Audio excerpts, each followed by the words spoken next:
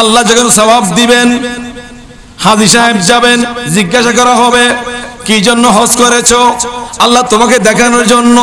আল্লাহ বলবেন না, তোকে সবাই হাজী সাহেব বলার জন্য, এই খ্যাতিটা পাওয়ার জন্য তুই হজ করেছিলি, সুতরাং তোমাকে লোকেরা হাজী সাহেব বলে সম্বোধন করেছেন, সেইখানে তোমার সেই ইবাদতের বিনিময় শেষ হয়ে গেছে।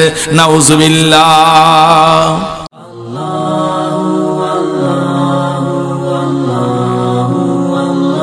উপস্থিত চট্টগ্রাম জেলার অন্তর্গত পটিয়া উপজেলার আওতাধীন সুবন্দন্ডি পশ্চিম মোল্লাপাড়া সুবন্দন্ডি সুন্নি জনকল্যাণ ছাত্র পরিষদের ব্যবস্থাপনায় 19তম পবিত্র আজিম শান ঈদে মিলাদুন নবী, সকলে বলি সাল্লাল্লাহু তাআলা আলাইহি ওয়াসাল্লাম, 2021 এই নুরানি মাহফিলের সম্মানিত সভাপতি সহ অন্যান্য উলামায়ে কেরাম বৃন্দ, আমার সামনে বসা নবী প্রেমিক, অলি প্রেমিক সুন্নি মুসলমান ভাইয়েরা, অনলাইন মিডিয়ার মাধ্যমে যারা বিভিন্ন বিশ্বের বিভিন্ন রাষ্ট্র থেকে আমাদের আলোচনা শ্রবণ করছেন, সকলকে, এবং মাইকের মাধ্যমে যতটুকু আওয়াজ শোনা যাচ্ছে, যে সমস্ত মা বোনরা ঘরের মধ্যে পর্দানসীন হয়ে আমাদের আলোচনা শুনছেন, সকলকে জানাচ্ছি আসসালামু আলাইকুম ওয়া রাহমাতুল্লাহি ওয়া বারাকাতুহু। সালাম দিলাম, আপনারা জবাব দিলেন শত্রুর মতো। যা হোক, আমি উদ্বোধনী বক্তা। উদ্বোধন যিনি করেন তিনি বেশিক্ষণ আলোচনা করেন না, এটা আমাদের একটা সিস্টেম আমাদের দেশের মধ্যে আছেন। আমি গুনাহগারকে একটা বিষয় নির্ধারণ করে দিয়েছেন মাহফিল কমিটি, মানব জীবনে তাকওয়ার গুরুত্ব, এই বিষয়ের উপরে আলোচনা করার জন্য আমাকে অনুরোধ করেছেন। আমি গুনাহগার কুরআনুল কারীম থেকে সেই বিষয়কে সামনে নিয়ে এক টুকরা আয়াতে কারিমা তেলাওয়াত করেছি, আপনারা শুনেছেন। আল্লাহ পাক সুবহানাহু ওয়া তাআলা কুরআনুল কারীমের মধ্যে ইরশাদ করেন, বিসমিল্লাহির রহমানির রহিম, ওয়া মান ইউআযিম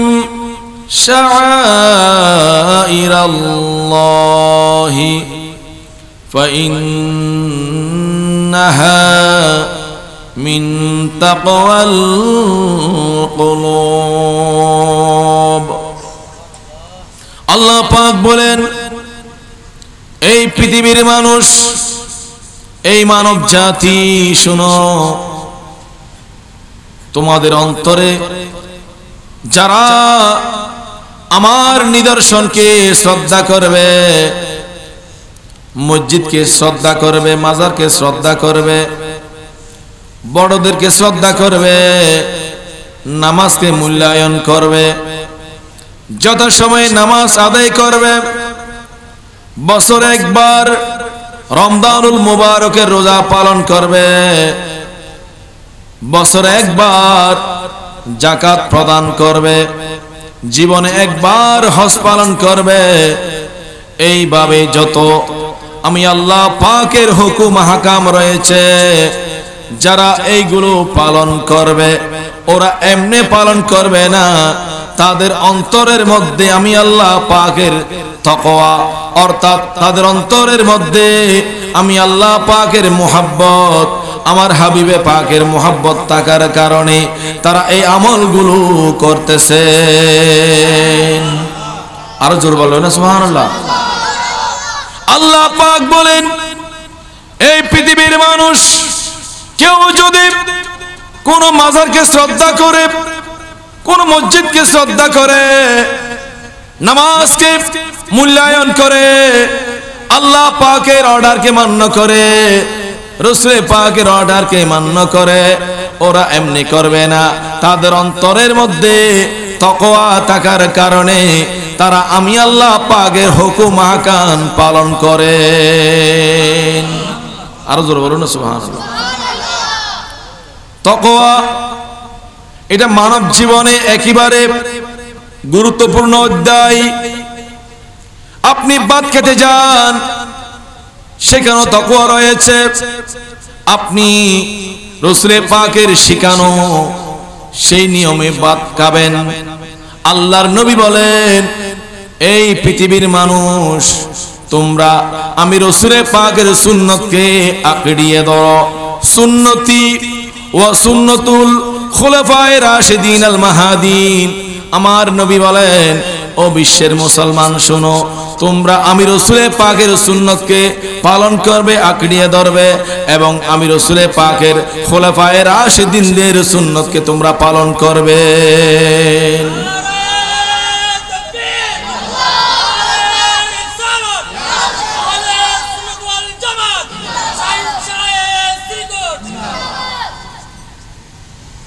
বেশি পরিমাণে নারা না দেওয়ার জন্য আমি অনুরোধ জানাচ্ছি। দিবেন অবশ্যই। নারায়ে তাকবীর, নারায়ে রিসালাত দুইটাই আমাদের প্রয়োজন, দুইটাই লাগবে।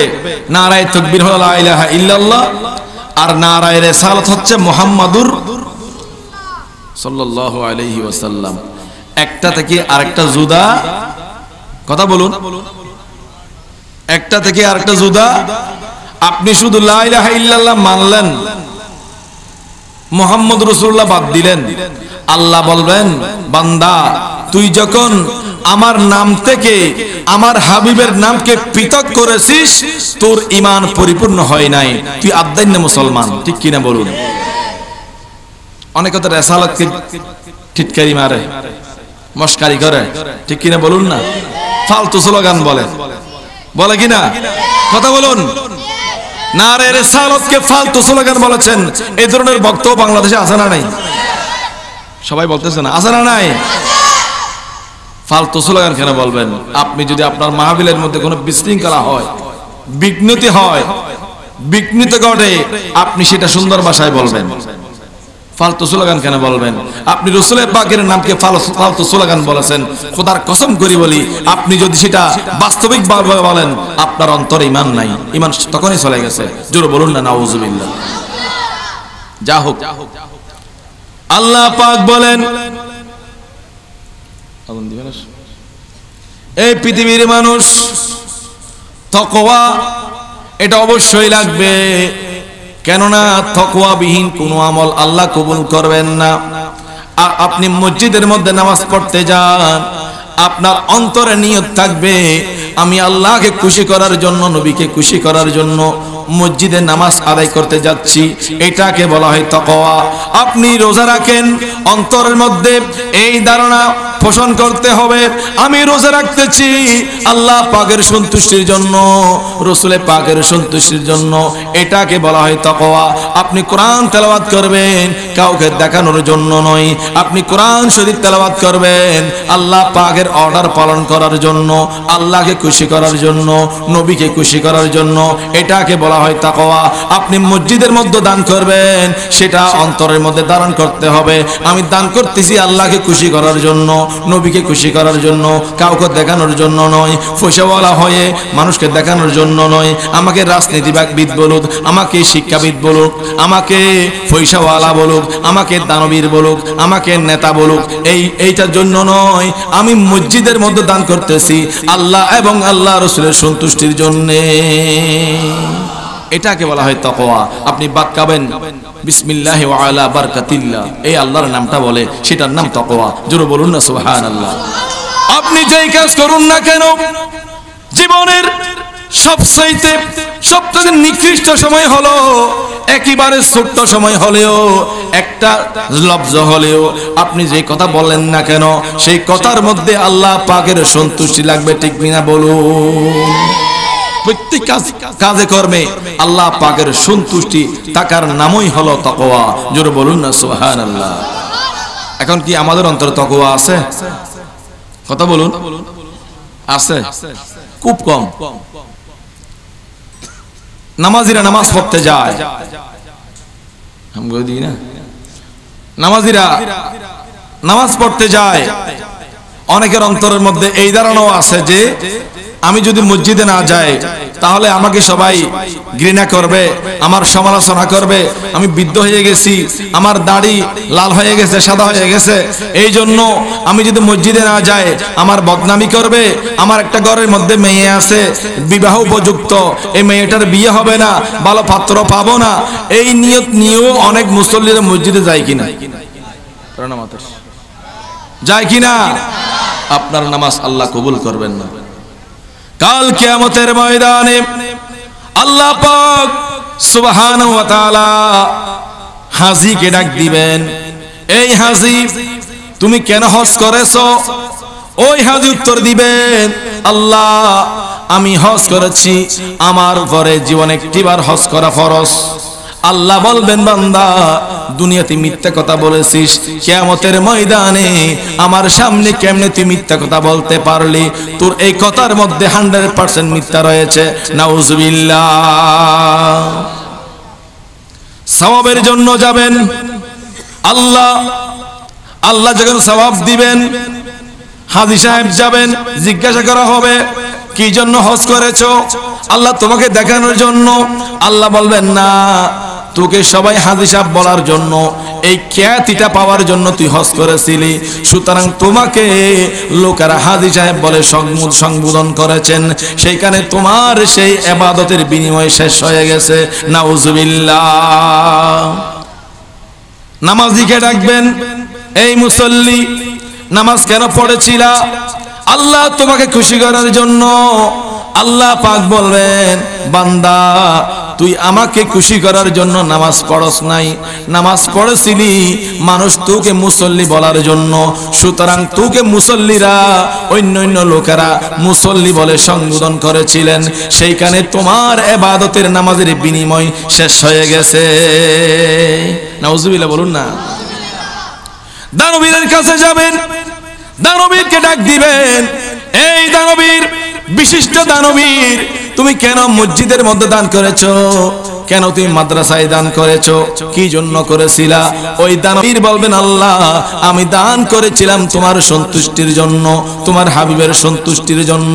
আল্লাহ পাক বলবেন, বান্দা তুই মিথ্যা বলেছিস, তোর দান, তুই দানবীর হওয়ার কারণে তোকে সবাই লিফলেটের মধ্যে, নেম প্লেটের মধ্যে, বিভিন্ন স্থানের মধ্যে তোকে লোকেরা দাওয়াত দিয়ে সেখানে দানবীর বলেছেন। সেই দানবীর শব্দটা তোর নামের আগে বলার জন্য, এটা পাওয়ার জন্য, সম্মান পাওয়ার জন্য তুই দান করেছিস, সুতরাং তোকে সবাই দানবীর বলে সম্বোধন করেছে, সুতরাং সেইখানে তোমার দান শেষ হয়ে গেছে। নাউজুবিল্লাহ বলুন না। আপনাদের খারাপ লাগতেছে তো কথা বলবেন। প্রত্যেকটি আমলের মধ্যে আল্লাহর সন্তুষ্টি, রাসূল পাকের রেজামন্দি থাকার নামই হচ্ছে তাকওয়া। জোরে বলুন না সুবহানাল্লাহ। আপনি ঘুম যেতে গেলেন, বিছানায় গেলেন, ছোট্ট ছোট্ট ছেলেরা রয়েছেন, ভেঙে বলবো না, আপনাদেরকে বুঝে নিতে হবে। স্ত্রী সহবাস করার জন্য স্বামী স্ত্রী একসাথে হলেন, সেইখানে আপনি যদি রাসূল পাকের দেখানো শিখানো নিয়মে আপনি যদি একসাথে থাকেন, আমার নবী বলেন, তুমি যদিও বা তোমার আরামের জন্য, তৃপ্তির জন্য একসাথে ছিলা, আল্লাহ পাক আমার নিয়ম কারণ তুমি মানার কারণে আল্লাহ পাক তোমার আমলনামায় অজস্র সওয়াব দিয়ে দিবে। আরো জোরে বলুন না। সবখানে সওয়াব আছে না নাই? সবখানে সওয়াব আছে।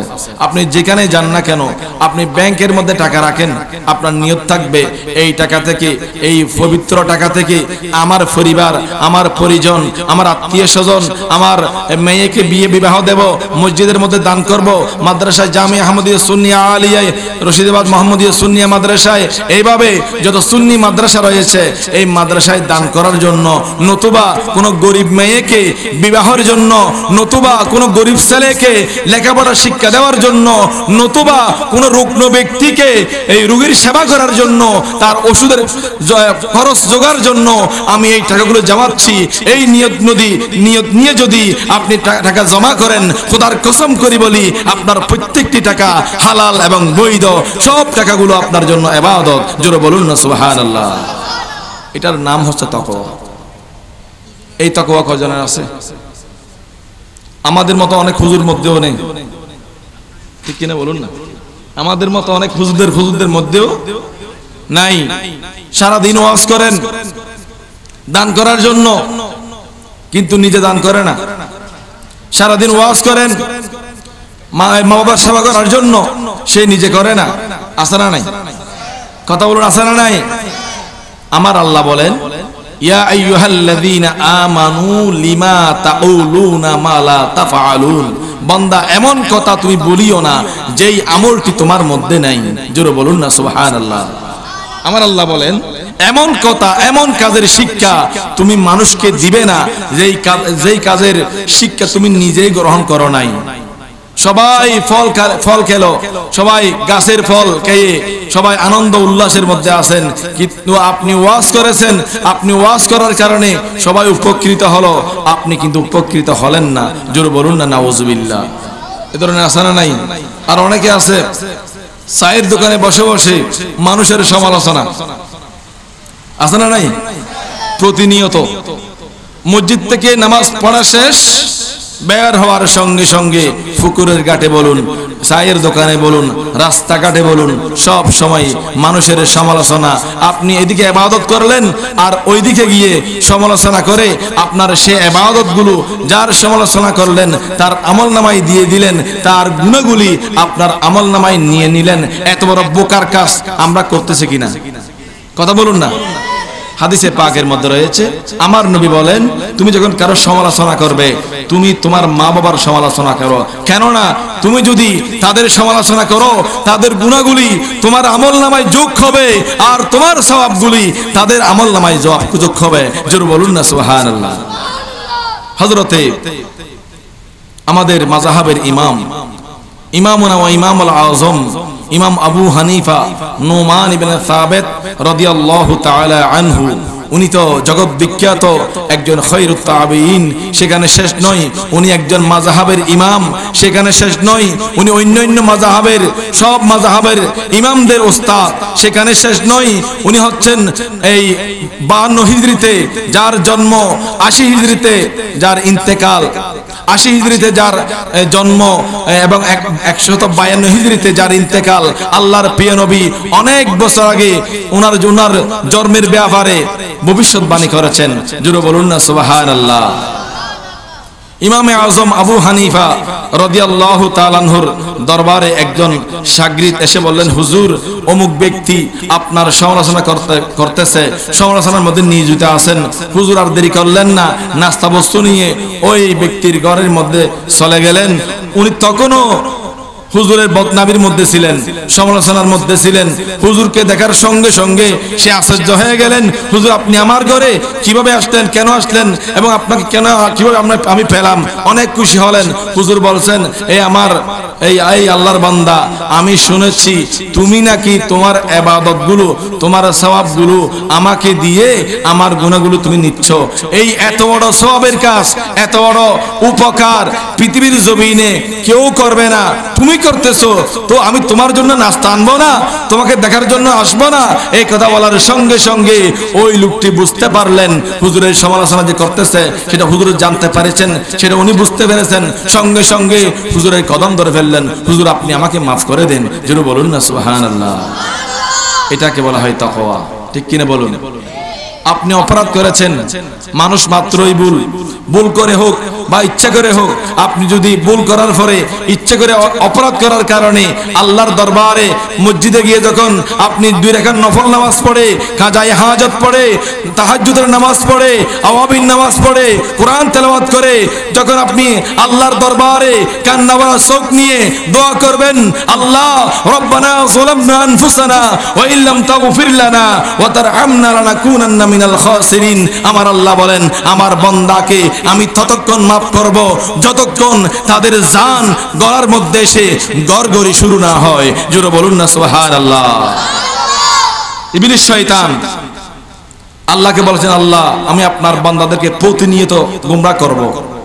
তো আল্লাহ বলেন, এই শয়তান তুই যত গোমরাহ করবি আমার বান্দাদেরকে বাঁচানোর জন্য আমি তত পথ বের করে দেব।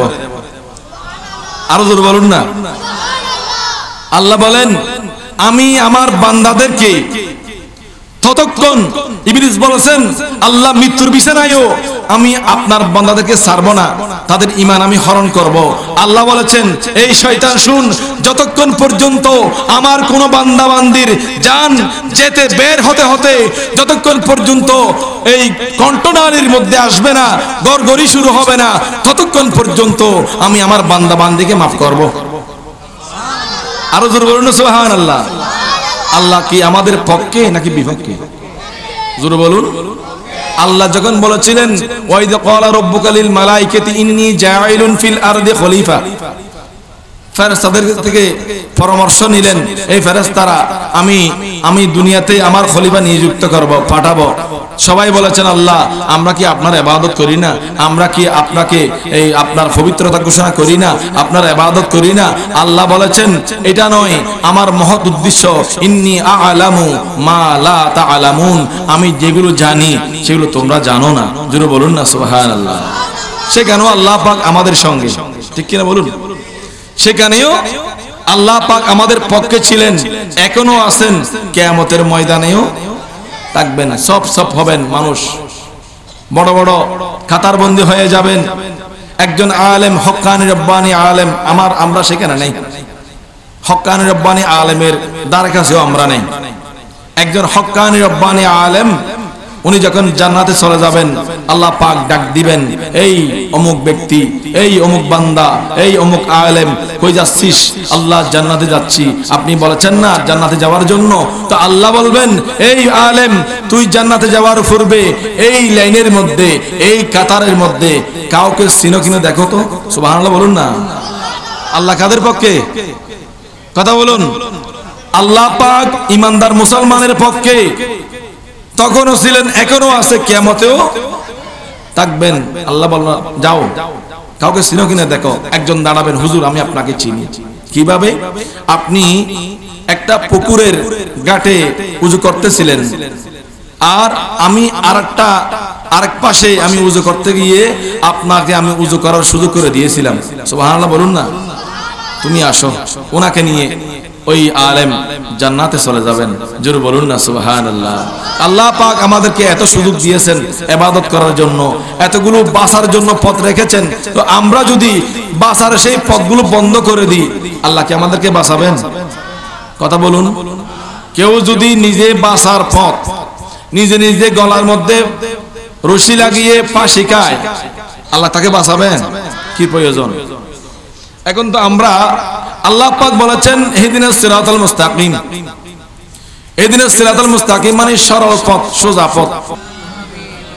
নবীর রওজা শরীফ দেখে মন ভরে না, নবীর রওজা শরীফ দেখে মন ভরে না, দিদার দাও গো শাহে মদিনা, দিদার দাও গো শাহে মদিনা। নবীর রওজা শরীফ দেখে মন ভরে না, নবীর রওজা শরীফ দেখে মন ভরে না, দিদার দাও গো শাহে মদিনা, দিদার দাও গো। কত শান কত মান দিয়েছেন আল্লাহ, কত শান কত মান মোর কামলিওয়ালা, ও গো মদিনাওয়ালা কর করুণা, ও গো মদিনাওয়ালা কর করুণা। করুণা দিদার দাও গো শাহে মদিনা দিদার দাও গো। সবাইকে সামনের দিকে অগ্রসর হওয়ার জন্য আহ্বান জানাচ্ছি। আপনার সামনে চলে আসুন। মাঝখানে ফাঁকা থাকলে মাহফিলের সৌন্দর্য বৃদ্ধি হবে না, নষ্ট হবে। সুতরাং আপনারা সবাই সামনে চলে আসুন। সবাই বলুন, নবীর রওজা শরীফ দেখে মন ভরে না, নবীর রওজা শরীফ দেখে মন ভরে না, দিদার দাও গো শাহে মদিনা দিদার দাও গো। আরশের মেহমান করেছেন আল্লাহ, কত শান কত মান মোর কামলিওয়ালা, কত শান কত মান মোর কামলিওয়ালা। ও গো মদিনাওয়ালা কর করুণা, ও গো মদিনাওয়ালা কর করুণা দিদার দাও গো শাহে মদিনা দিদার দাও গো। পৃথিবীর যত গানে যত গিয়েছি কম বেশি দুঃখ তো পেয়েছি, কম বেশি দুঃখ তো পেয়েছি।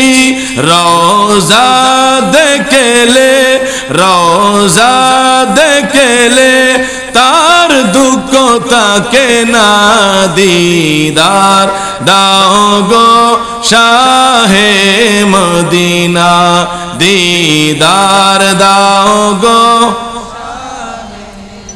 নবীর রওজা শরীফ দেখে মন ভরে না, নবীর রওজা শরীফ দেখে মন ভরে না, দিদার দাও গো শাহে মদিনা দিদার দাও গো। সম্মানিত হাজরিন, আমার আলোচনা ছিল তাকওয়া নিয়ে।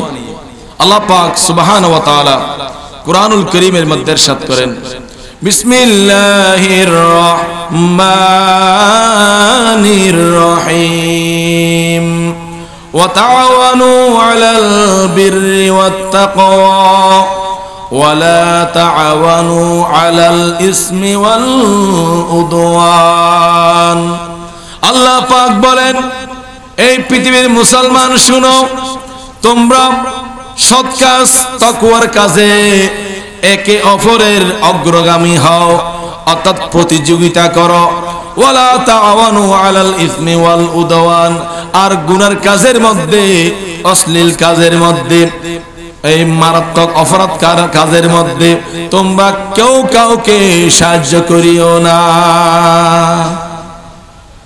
সুবহানাল্লাহ বলুন।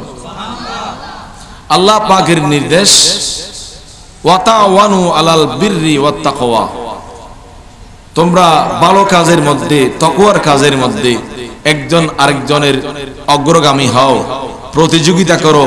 কার আগে কে বেশি দান করবে, কার আগে কে বেশি নামাজ পড়বে, কার আগে কে বেশি কোরআন তেলাওয়াত করবে, কার আগে কে বেশি জিকির করবে, কার আগে কে বেশি মা বাবার খেদমত করবে, কার আগে কে বেশি মাদ্রাসায় ছেলেকে ভর্তি করাবে, কার আগে কে মাদ্রাসায় দান করবে, কার আগে কে ভালো আমলের মধ্যে লিপ্ত থাকবে, সেইভাবে তোমরা প্রতিযোগিতা করো। জোরে বলুন না সুবহানাল্লাহ। তাকওয়া, তাকওয়ার কাজে আল্লাহ পাক প্রতিযোগিতা করার জন্য বলেছেন।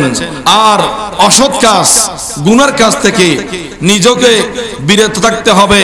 ওয়ালা তাআওয়ানু আলাল ইসমি ওয়াল উদওয়ান, গুনার কাজের মধ্যে, সীমা লঙ্ঘন কাজের মধ্যে তোমরা কখনো কেউ কাউকে সাহায্য সহযোগিতা করিবে না। জোরে বলুন না সুবহানাল্লাহ। কয়েকদিন আগে 31st নাইট গেছেন কিনা? 2021 সালকে গ্রহণ করার জন্য 2020 সালকে বিদায় দেওয়ার জন্য যেই 31শে ডিসেম্বর 12টা 1 মিনিটের সময় নারী পুরুষ সকলে মিলেমিশে শহরের সিটিতে টাউনের মধ্যে বিভিন্ন রাস্তায় ঘাটে বিভিন্ন দর্শনীয় স্থানে সিবিজে ফারকিস্তরে কক্সবাজার সৈকতে বিভিন্ন যুবক যুবতীরা একত্রিত হয়ে 12টা 1 মিনিটে গুনাহ করেছেন কিনা কথা বলুন। আপনি 12টা 1 মিনিটের সময় কোরআন তেলাওয়াত করুন। 2020 সাল আমার কাছ থেকে বিদায় নিচ্ছেন। এই 2020 সালের মধ্যে আমি এই 365টি দিনের মধ্যে আমি কত আমল করেছি, ভালো আমল কত করেছি, গুনার কাজ কত করেছি। এই জন্য ভালো আমলকে আল্লাহর দরবারে এই গ্রহণযোগ্যতা বানানোর জন্য গুনার জন্য নিজেকে অনুতপ্ত হয়ে আল্লাহর দরবারে কান্নাকাটি করার দরকার ছিল, ঠিক কিনা বলুন। কিন্তু সেটা করে নাই, করেছেন কি উপরে উল্টোটা করেছেন। 2020 সালকে কলঙ্কিত করে 2021 সালকেও কলঙ্কিত করেছেন নাচ গানের মাধ্যমে, বেহায়াপনার মাধ্যমে, রংবাজির মাধ্যমে, এই বিভিন্ন প্যাকেজের মাধ্যমে, নাচ গান নৃত্যের মাধ্যমে, গুনার কাজের মাধ্যমে 2021 সালকে যারা গ্রহণ করেছে আমি সন করে আমি শপথ করে বলতে পারি তারা কখনো 2021 সালে সুখ শান্তি পাবে না, ঠিক কিনা বলুন, জোরে বলুন ঠিক কিনা। আল্লাহ বলেছেন ওয়ালা তাআওয়ানু আলাল ইসমি ওয়াল উদওয়ান, তোমরা গুনার কাজে কেউ কাউকে সাহায্য করিবে না। কিন্তু পিকনিকের নাম দিয়ে, ভ্রমণের নাম দিয়ে, শিক্ষা সফরের নাম দিয়ে, ছুটির নাম দিয়ে, বিনোদনের নাম দিয়ে, এমন বিনোদন আমার বাংলাদেশ সহ বিভিন্ন কান্ট্রির মধ্যে যেগুলো আমাদের কালচার নয়, অন্য পশ্চিমা দেশের আমেরিকা, আপনার কি বলে যেটাকে জাপান, অন্য ব্রিটিশ যে রাষ্ট্রগুলো রয়েছে অন ইসলামিক রাষ্ট্র, এগুলো তাদের কালচার। মুসলমানরা ইহুদি নাসরার কালচারকে নিজের জীবনে বাস্তবায়ন করে 2021 সালকে কলঙ্কিত করেছেন, ঠিক কিনা বলুন। সেই এই গুনার কাজ করলে আল্লাহ বল নিষেধ করেছেন গুনার কাজে সাহায্য না করার জন্য, কিন্তু গুনার কাজের মধ্যে নিজেও গুনার কাজে লিপ্ত হয়েছেন আর টাকা পয়সা বিনিময়ের মাধ্যমে, ব্যয়ের মাধ্যমে গুনার কাজের মধ্যে আরো বেশি বেশি করেছেন, অগ্রগামী করেছেন। জোরে বলুন না নাউজুবিল্লাহ। আপনি যদি আম সারা রোপণ করেন, আমের কলম রোপণ করেন, সেই গাছে কি ডাব ধরবে? কথা বলুন না।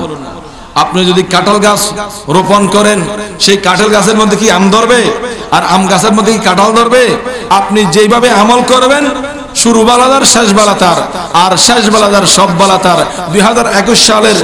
2020 সাল আমাদের থেকে বিদায় নিচ্ছেন, সেখানে আল্লাহর দরবারে কান্নাকাটি করে যত গুনাহ করেছি, এই জন্য আল্লাহর দরবারে অনুতপ্ত হওয়ার দরকার ছিল, সেটা না করে বিপরীতটা করেছেন, গুনাহ দিয়ে 20 সালকে বিদায় দিলেন আর 21 সালকেও গুনার মাধ্যমে গ্রহণ করেছেন। জোরে বলুন না নাউজুবিল্লাহ। তাকওয়া শুধু আমাদের মধ্যে নয়, তাকওয়া আমাদের প্রতিটি শরীরের মধ্যে আছে না নাই? আমাদের দুইটা পা আছে না নাই? দুইটা হাত আছে না নাই? দুইটা চোখ আছে না নাই? দুইটা কান আছে না নাই? একটা নাক আছে না নাই? আমাদের দিমাগ আছে না নাই? সব কিছু আল্লাহ পাকের কি নেয়ামত, বলুন না। যার হাত নাই সেই বুঝবে হাতের যন্ত্রণা। আমার যদি দুইটা হাত থাকতো, আমি 2 হাত দিয়ে কিছু একটা করতে পারতাম। একটা হাত না থাকার কারণে একটা হাত দিয়ে আমি কখনো ভালোভাবে কাজ করতে পারি না, ঠিক কিনা বলুন। যার হাত নাই সেই বুঝবে হাতের মর্যাদা, যার একটা চোখ নেই সেই বুঝবে চোখের মর্যাদা, যার কান নাই যে বধির সেই বুঝবে শোনাটা কত তার জন্য উপকারী, আর যার একটা পা নেই সেই বুঝতে পারবে একটা পা দিয়ে চলাফেরা করা কত যে কষ্টকর। আল্লাহ পাক আমাদেরকে বলেছেন লাকাদ খালাকনাল ইনসানা ফি আহসানি তাকওয়িম, বান্দা আমি তোকে আমার ইচ্ছে মোতাবেক যেভাবে সুন্দর লাগে, তোমাকে যেভাবে সুন্দর লাগে আমি আল্লাহ তোকে সেভাবে বানিয়েছি। জোরে বলুন না সুবহানাল্লাহ। এতগুলো নিয়ামত দেওয়ার পরে সেই নিয়ামতের যদি আমরা অপব্যবহার করি, এটা কি তাকওয়ার পরিপন্থী নয় কি? কথা বলুন। আমি যদি আমার হাত দিয়েছেন ভালো কাজ করার জন্য, আমার হাত দিয়েছেন দান করার জন্য, আমার হাত দিয়েছেন কোরআন শরীফ ধরার জন্য, আমার হাত দিয়েছেন নামাজের দিকে যাওয়ার জন্য, উযু করার জন্য আমার হাত দিয়েছেন, মা বাবাকে শ্রদ্ধা করার জন্য আমার হাত দিয়েছেন, মা বাবার সেবা করার জন্য আমার হাত দিয়েছেন, অন্য ভালো কাজ করার জন্য, আর সেই হাত যদি আমি অন্যায়ভাবে পরিচালিত করি, এটা তো তাকওয়ার পরিপন্থী, ঠিক কিনা বলুন? আমাদের দুইটা পা আছে না নাই? ডান পা আপনার মন চাচ্ছে ডান পাটা বাম পায়ের উপর রাখবো, তখন ডান পাটা যখন আপনি বাম পায়ের উপর রাখবেন, তখন বাম পায়ের উপরে জবর বেশি হবে না কম হবে? ওজন বেশি হবে না কম হবে? একটু কথা বলবেন, কষ্ট হলে একটু কথা বলবেন। ডান পা যদি বাম পায়ের উপর রাখি, বাম পা কষ্ট পাবে কিনা? আমার নবী বলেন, সাবধান, সতর্ক, তোমার ডান পা যখন বাম পায়ের উপর রাখবে, তোমার বাম পায়ের হক তুমি নষ্ট করেছো। জোরে বলুন না সুবহানাল্লাহ। ইসলাম কত সুন্দর। আপনি রাখতে পারবেন না, আপনি স্বাভাবিকভাবে থাকবেন। আপনি যে কোনো সময়, সব সময় আপনি তাকওয়াকে মূল্যায়ন করতে হবে। সব কানে আপনি হাঁটতেছেন, চোখ দিয়ে সবগুলো দেখতেছেন, যখন এই যে মহিলাকে দেখলে গুনাহ হয়, এমন মহিলা যখন আপনি আপনার চোখের সামনে চলে আসবে, আপনি চোখকে নিচে করে ফেলবেন। জোরে বলুন না সুবহানাল্লাহ। এটাকে বলা হয় চোখের তাকওয়া।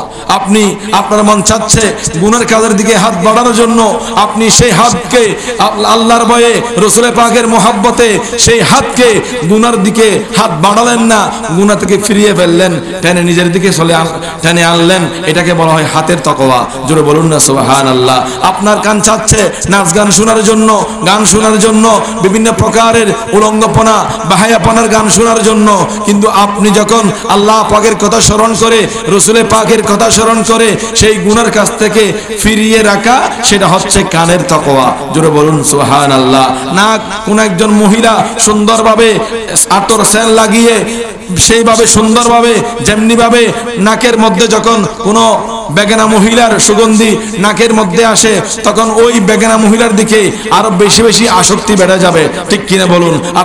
আপনাকে আমাকে লক্ষ্য রাখতে হবে, আল্লাহ পাক আমার নাক দিয়েছেন আল্লাহর নিয়ামত হিসেবে, আমার সেই নাক আমি ব্যয় করব, নাকের সুঘ্রাণ নেব ভালো কাজের মাধ্যমে। জোরে বলুন না সুবহানাল্লাহ। আপনি যখন কোনো বেগানা মহিলার সুগন্ধি না নিয়ে নাককে ফিরিয়ে রাখলেন, সেটা হচ্ছে নাকের তাকওয়া। জোরে বলুন না সুবহানাল্লাহ।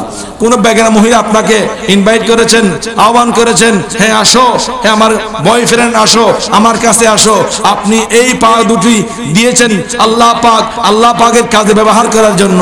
আপনি যদি ওই বেগানা মহিলার দিকে পা বাড়ান, আপনার অন্তর, আপনার দিল, আপনার মন আপনাকে সেই দিবে, এই বান্দা তুই এই পা কেন বেগানা মহিলার দিকে যাচ্ছিস?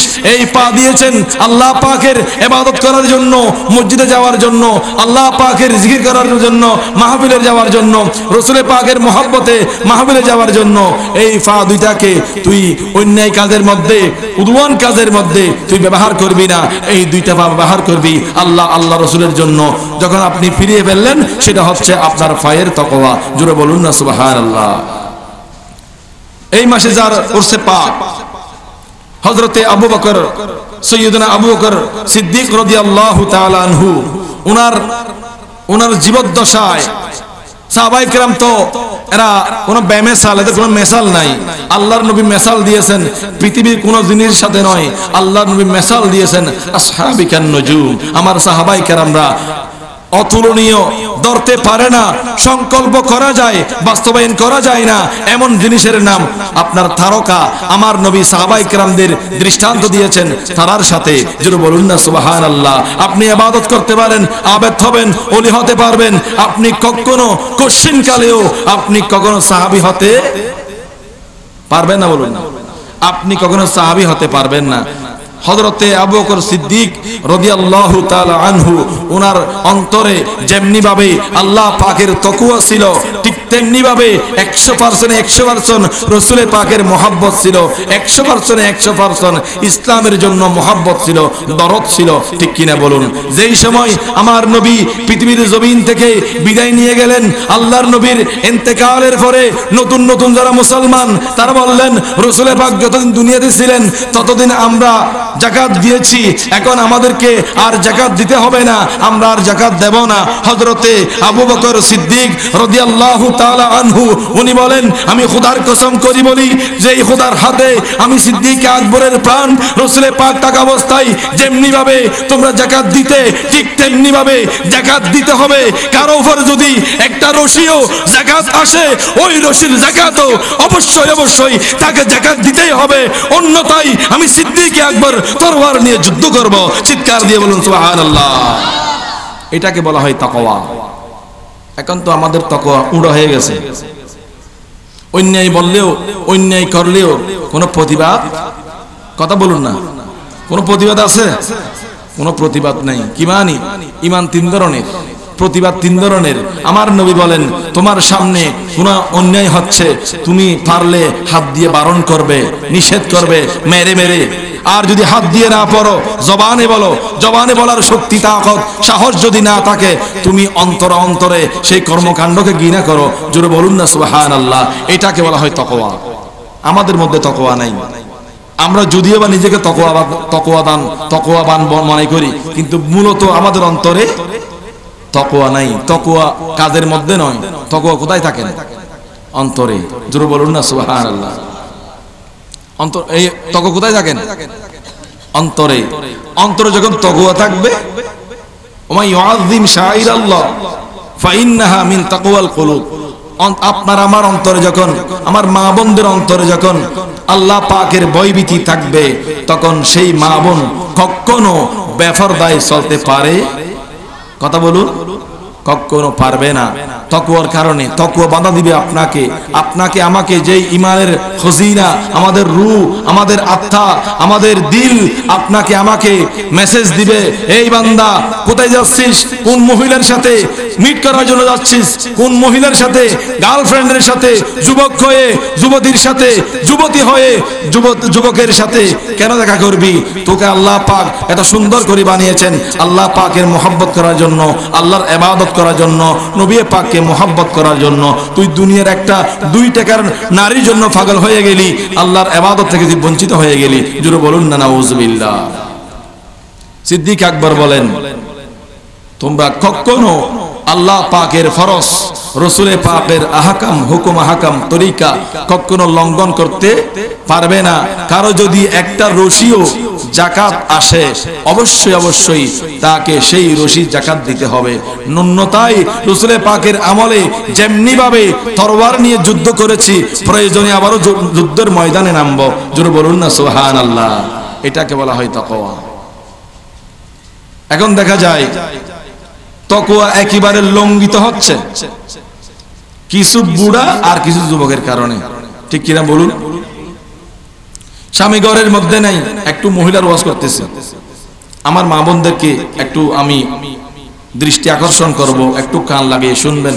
আপনাদের ফায়দার বলতেছি, আপনারা মায়ের জাতি, আপনাদের সম্মান আকাশ চুম্বি। ঠিক কিনা বলুন? আপনি আলেম, আপনি হাফেজ, আপনি মুহতামিম, আপনি যে হোক না কেন, আপনার স্থান আমার স্থান সেই মহিলার কদমের নিচে। ঠিক কিনা বলুন না? ঠিক কিনা বলুন? মহিলা এগুলো আমাদের মায়ের জাতি, সম্মান বেশি না কম? যেই সময় আল্লাহর নবী দুনিয়াতে আসলেন মহিলাদের কোনো দাম ছিল না।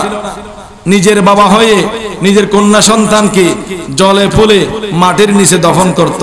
আমার নবী সেই মা বোনদেরকে কবর থেকে তুলে বললেন, যাদের ঘরের মধ্যে একটা বা 2টা মহিলা থাকবে, কন্যা সন্তান থাকবে, তোমরা যদি তাদেরকে পেয়ে মন ছোট না করো, আল্লাহর শুকরিয়া আদায় করো এবং তাদেরকে যদি তোমরা ইসলামী শিক্ষায় শিক্ষিত করো, তাকওয়াবান করতে পারো, চরিত্রবান করতে পারো, আমি নবী পাক ঘোষণা দিলাম, আমার এই হাত দেখতেছো, আমার হাতের আঙ্গুল একটা আঙ্গুলের সাথে আরেকটা আঙ্গুল লাগাইয়া ঠিক তেমনি ভাবে কিয়ামতের ময়দানে ওই মহিলার বাবা, ওই কন্যা সন্তানের বাবা আমার সঙ্গে এইভাবে লেগে থাকবে। জোরে বলুন সুবহানাল্লাহ। তাহলে মা বোনদের সম্মান দিয়েছেন নাকি নিয়েছেন? দিয়েছেন, কিন্তু আমার মা বোনরা সেই সম্মান চায় না। না, আমাদের এই সম্মানের কোনো প্রয়োজন নেই।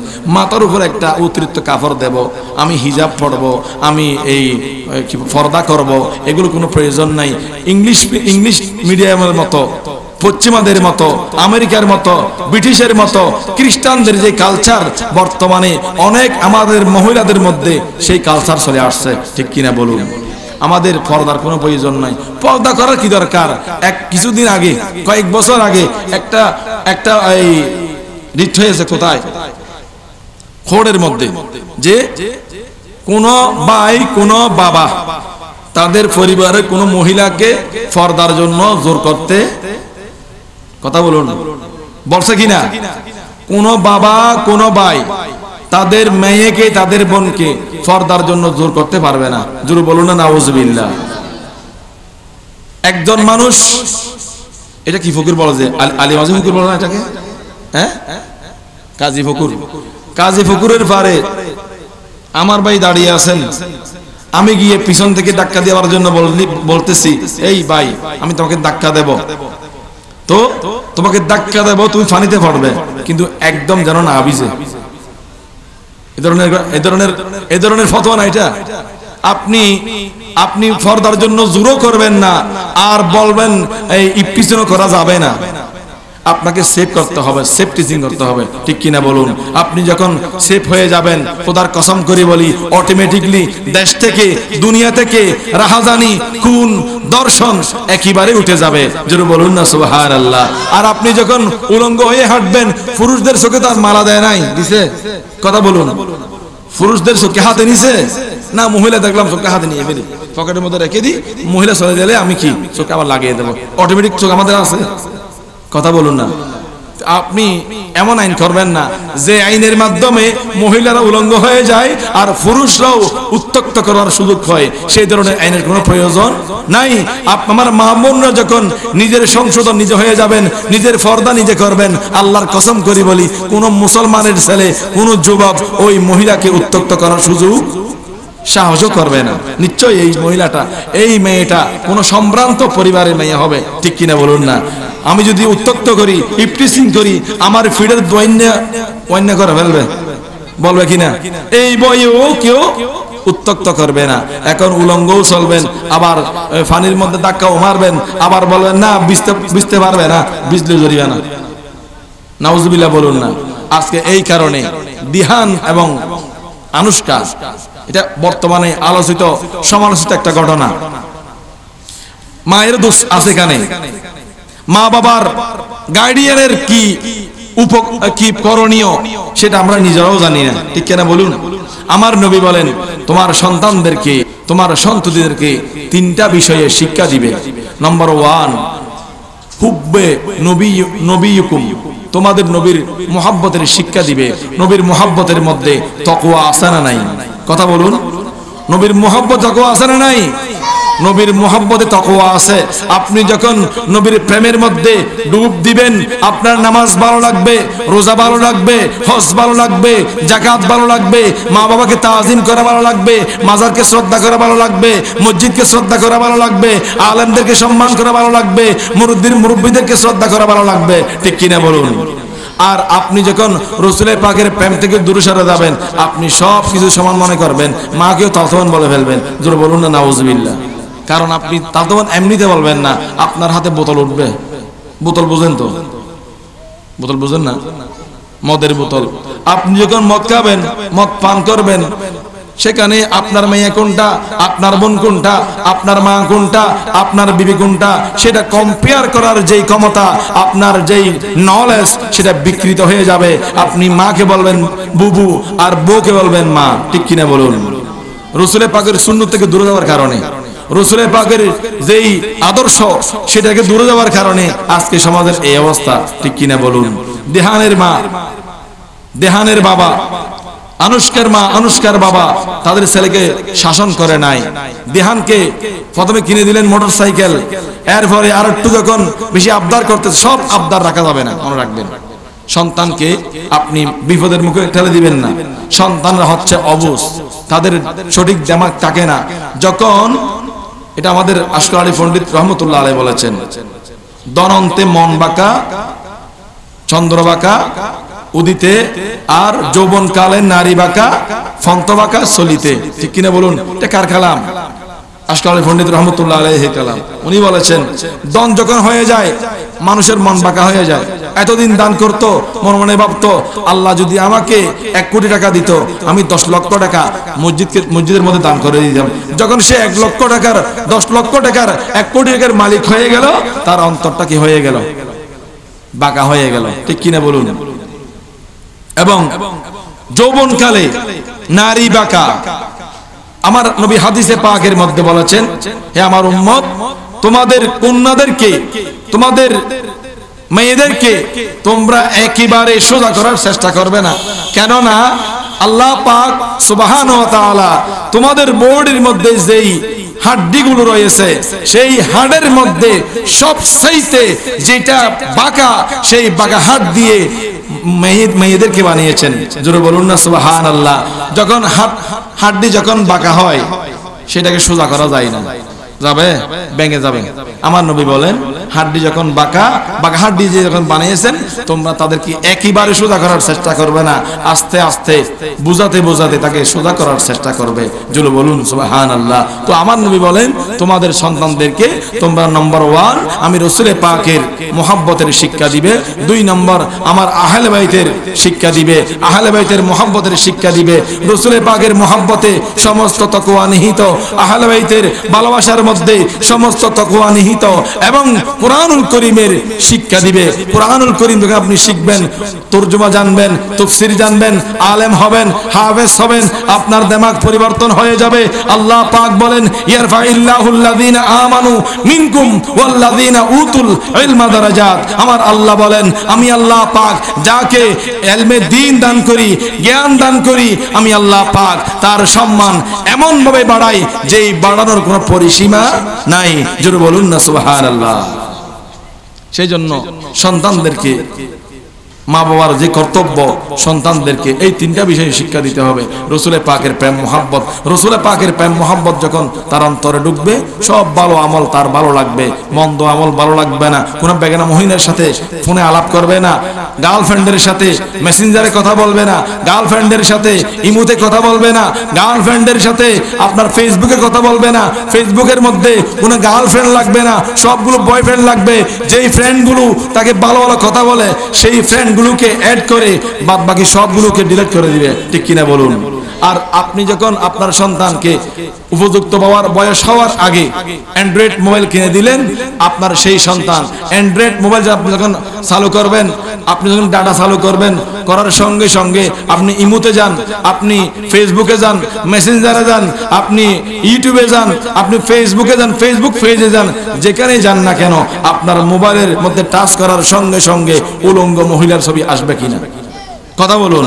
আপনার যে সন্তান এখনো পর্যন্ত বিয়ে চিনে না, আপনার যেই সন্ততি, আপনার যেই মেয়ে এখনো পর্যন্ত স্বামী চিনে না, আপনার যেই ছেলে এখনো পর্যন্ত স্বামী স্ত্রী কি করে, কিভাবে তারা জীবন যাপন করে, এগুলো জানে না, আপনি যখন ওই সন্তানের হাতে, ওই মেয়ের হাতে স্মার্ট মোবাইল ধরিয়ে দিলেন, খোদার কসম করি বলি, আপনার সেই মহিলা, আপনার সেই মেয়ে, আপনার সেই বোন অবশ্যই অবশ্যই নষ্ট হয়ে যাবে। ঠিক কিনা বলুন?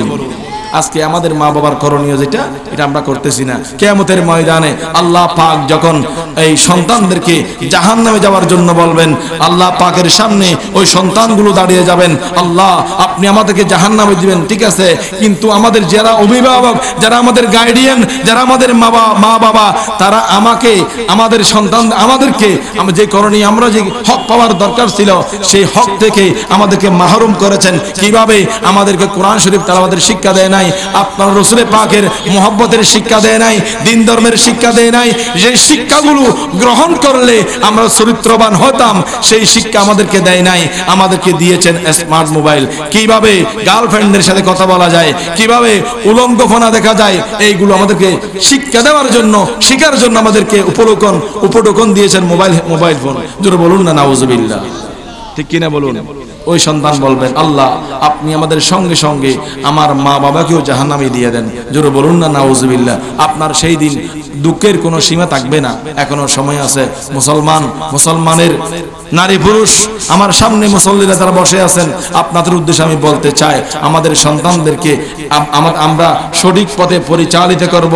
তারা যখন 5 বছর হবে, 4 বছর হবে, তাদেরকে মক্তবের মধ্যে ভর্তি করিয়ে দিবেন, নতুবা হেফজখানায় ভর্তি করিয়ে দিবেন, নতুবা আপনার ঘরের মধ্যে একজন সুন্দরভাবে কোরআন শরীফ তেলাওয়াত করতে পারেন এমন একজন হুজুর এনে আপনার সন্তানকে কোরআন শরীফের তেলাওয়াতের শিক্ষা দিবেন। আপনার সন্তান যখন কোরআন শরীফ পড়তে পারবে, আস্তে আস্তে তার নলেজ পরিবর্তন হয়ে যাবে, ডেভেলপ হয়ে যাবে।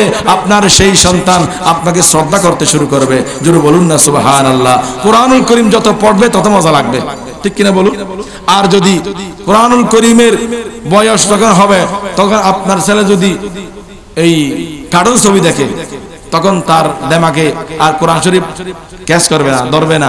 সব সময় ওই নাচ গান ভালো লাগবে, এই কার্টুন ছবি ভালো লাগবে, আপনার বিভিন্ন এই টম জেরি হয় না, টম জেরি ভালো লাগবে, কোরআন শরীফ ভালো লাগবে না। আপনার সন্তানকে টিভি অন করে দেখাবেন নাত রসুল। পাকিস্তানে বড় বড় নাথ যারা রয়েছেন, আমাদের বাংলাদেশের মধ্যেও আছেন, তাদের নাথ রসুলগুলো শোনাবেন। আপনার সন্তানকে কোরআন শরীফের তেলাওয়াত শোনাবেন। শেখ আব্দুর রহমান সুদাইস, ওনার কোরআন শরীফের তেলাওয়াত শোনাবেন। আব্দুল বাসেতের কোরআন শরীফের তেলাওয়াত শোনাবেন। কোরআন শরীফ যখন সে শুনবে, তার অন্তরের মধ্যে তকওয়ার ফরিদি আর বৃদ্ধি হয়ে যাবে। জোরে বলুন না সুবহানাল্লাহ।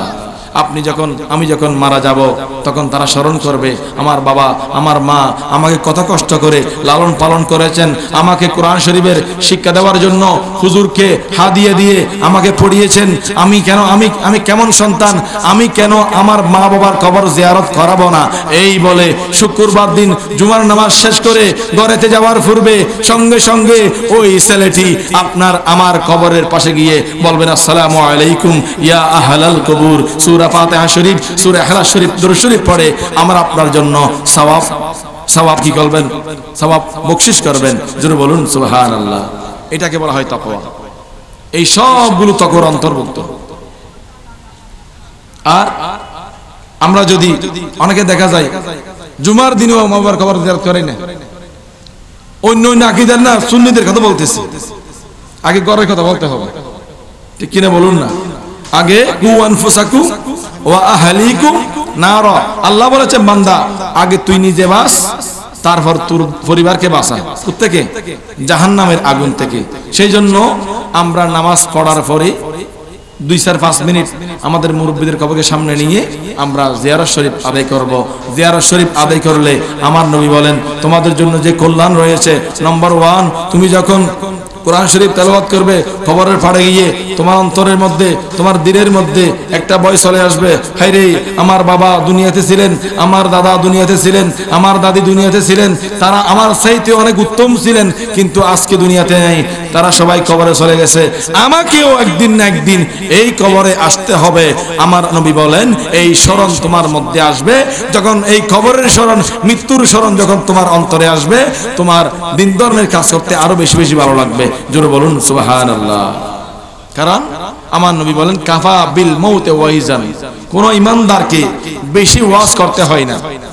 কোন ইমানদারের সামনে এতটুকু ওয়াজের মধ্যে যথেষ্ট যে কাফা বিল মৌতে ওয়াইজান। একজন ইমানদারের সামনে সবচাইতে বড় ওয়াজ হলো মৃত্যুর কথা স্মরণ করিয়ে দেওয়া। জোরে বলুন না সুবহানাল্লাহ। এটা বড় সওয়াব, এটা বড় হচ্ছে কি, এটাই বড় ওয়াজ। এখন তো আমরা ওয়াজ যেই মাঠের মধ্যে বসে বসে ওয়াজ আমরা করি, আপনারা শুনেন, যতটুকু শুনেছেন সেই ওয়াজগুলোকে গাঁটটি বেঁধে সেই মাঠের মধ্যে রেখে একটা বিরিয়ানির প্যাকেট নিয়ে ঘরের মধ্যে যাই, ঠিক কিনা বলুন না? আমি মিথ্যে বলতেছি? কারণ এটা সত্য এই জন্য বলতেছি, যেহেতু একটা আমাদের দেশের মধ্যে যে পরিমাণ মাহফিল হয়, আমাদের দেশে যে পরিমাণ মাহফিল হয়, সেই পরিমাণ যদি মানুষ আমল করত, একজনও তাকওয়াবিহীন থাকতো না, ঠিক কিনা বলুন না? একজন মানুষও নামাজবিহীন থাকতো না।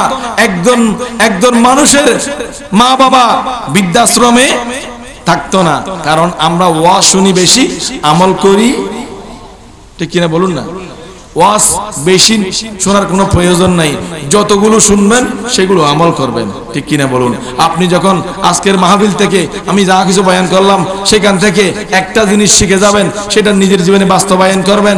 আমার পরের বক্তা আব্দুল মুস্তাফা রহিম আজহারি, ওনার ওয়াজ থেকে শুধুমাত্র আরেকটা জিনিস শিখবেন, সেটা নিজের জীবনে বাস্তবায়ন করবেন। এর পরের বক্তা, নেক্সট বক্তা যার নাম মুফতি আবুল হাসান মোহাম্মদ ওমাই রেজবি, ওনার ওয়াজ থেকে একটা জিনিস শিখে যাবেন, সেটা বাস্তবায়ন করবেন। আজকের মাহফিল থেকে তিনটা জিনিস শিখে যাবেন, যেটা আপনার ভালো লাগবে। আপনি দেখবেন সেই তিনটা জিনিস যখন আপনি ঘরে নিয়ে যাবেন, আপনি যখন বাস্তবায়ন করবেন, বাদ বাকি যত ওয়াজ রয়েছে সব ওয়াজগুলো আপনার ভালো লাগবে। জোরে বলুন না সুবহানাল্লাহ, ঠিক কিনা বলুন? মিথ্যা বলতেছি? আপনারা আমল করুন, ওয়াজের কোনো কমতি নেই, বক্তার কোনো শেষ নেই। যে কোনো আকীদার, সুন্নি আকীদা বলুন, অন্য আকীদা বলুন, সবার আলেম আছে, সবাই মাঠে ময়দানে ওয়াজ করে, বিভিন্ন টিভির মধ্যে, মিডিয়ার মধ্যে আপনার মাঠে ময়দানে ওয়াজ চলতেছে, কিন্তু ওয়াজ শোনার পরে আমলের সংখ্যা একেবারে ন্যূনতম, ঠিক কিনা বলুন না? কারণ আমরা আমাদের মাহফিলের মধ্যে বেশি বিরিয়ানি ফাঁকাই, ঠিক কিনা বলুন? আপনি যখন কক্সবাজারের দিকে মাহফিলে যাবেন, আপনি যখন বাঁশখালীর মধ্যে মোটামুটি দেওয়া হয়, অন্য বা ওই দক্ষিণ দিকে এই টেকনাফ বলুন, এখানে আপনি যখন মাহফিলে যাবেন, আপনি দেখবেন সেখানে কি নাই, কোনো বিরিয়ানি, কোনো তাবরুক নাই, শুধুমাত্র ওয়াজ এই তাবরুক। জোরে বলুন না সুবহানাল্লাহ।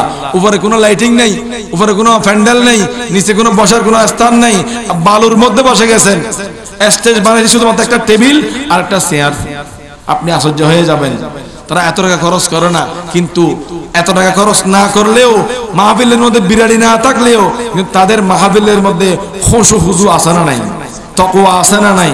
তারা যাহা কিছু জানবেন, বুঝবেন, শুনবেন, সেই মোতাবেক আমল করেন। জোরে বলুন সুবহানাল্লাহ। আমরা বিরাড়ির দিকে যাব না, কোথায় যাব? তাকওয়ার দিকে।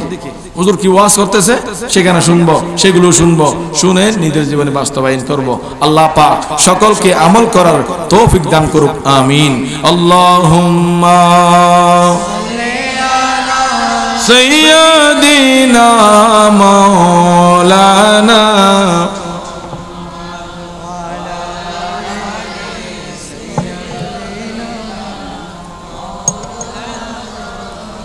সোনার মদিনা বহু দূরে, কিন্তু মদিনাওয়ালা আমার অন্তরে, কিন্তু মদিনাওয়ালা আমার অন্তর জুড়ে মদিনায় আছে রে, অন্তর জুড়ে মদিনায় আছে রে, মদিনা মদিনা বলে জিকির করে রে, সালাতুন ইয়া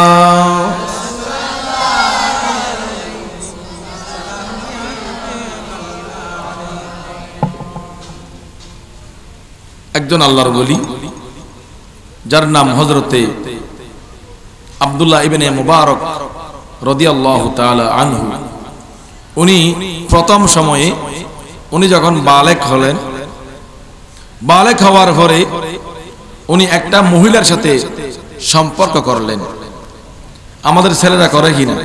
বর্তমানে 90% ছেলে, যুবক যুবতী এই সম্পর্কের সাথে জড়িত, ঠিক কিনা বলুন? আর বিশেষ করে যাদের হাতে মোবাইল আছে তারা 100%, এখানে 99% হবে না। যাদের হাতে স্মার্ট মোবাইল হোক, এমনি নরমাল মোবাইল হোক, মোবাইল থাকলেই গার্লফ্রেন্ড থাকবে, ঠিক কিনা বলুন? সেই জন্য মোবাইলে আমাদের জন্য যে পরিমাণ লাভ করেছেন তার চাইতে দ্বিগুণ ক্ষতি করেছেন, ঠিক কিনা বলুন? আব্দুল্লাহ ইবনে মুবারক রাদিয়াল্লাহু তাআলা আনহু উনি একটা মহিলার সঙ্গে সম্পর্ক করলেন, আর ওই মহিলা একটু পয়সাওয়ালা মহিলা ছিল, ওই যুবতী। ওনার ঘরের যে দেওয়াল, ওই দেওয়ালের সাথে উনি হেলান দিয়ে পুরা একটা রাত কাটিয়ে দিলেন, নির্গুম রাত্রি। জোরে বলুন না নাউজুবিল্লাহ।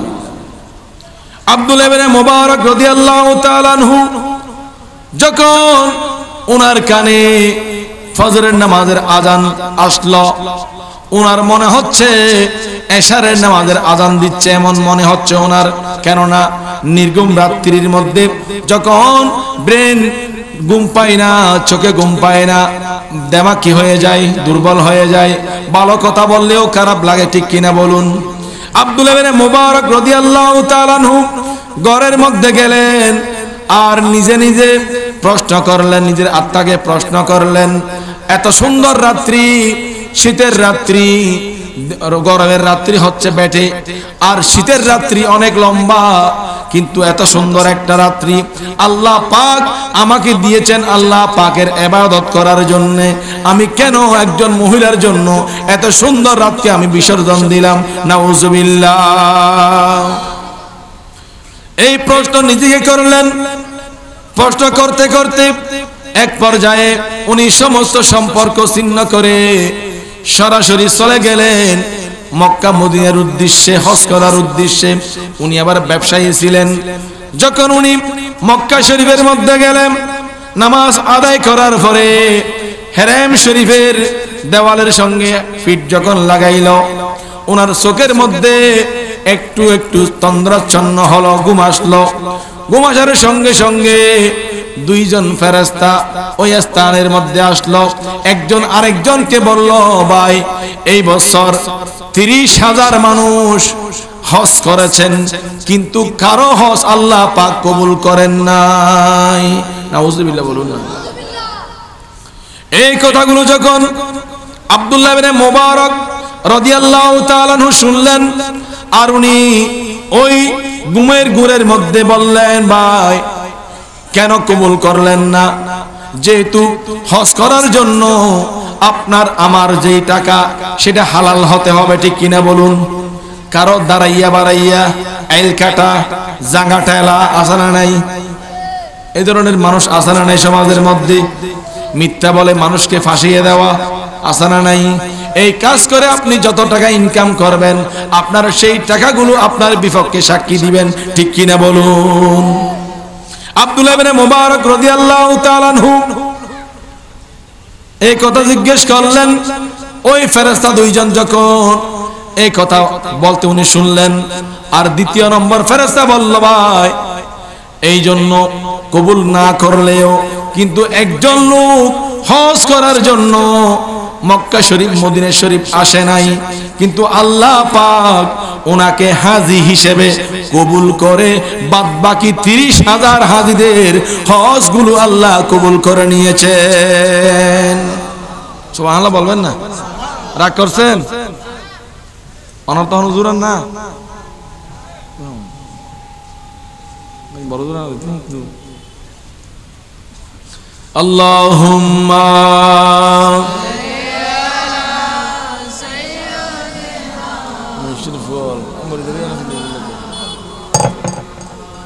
وعلى آل سيدنا ऐसी कुदरत ने तेरी सूरत सवारी या रसूल, ऐसी कुदरत ने तेरी सूरत सवारी या रसूल, दोनों आलम को हुई ये शिकिल प्यारी या रसूल, सलातुन या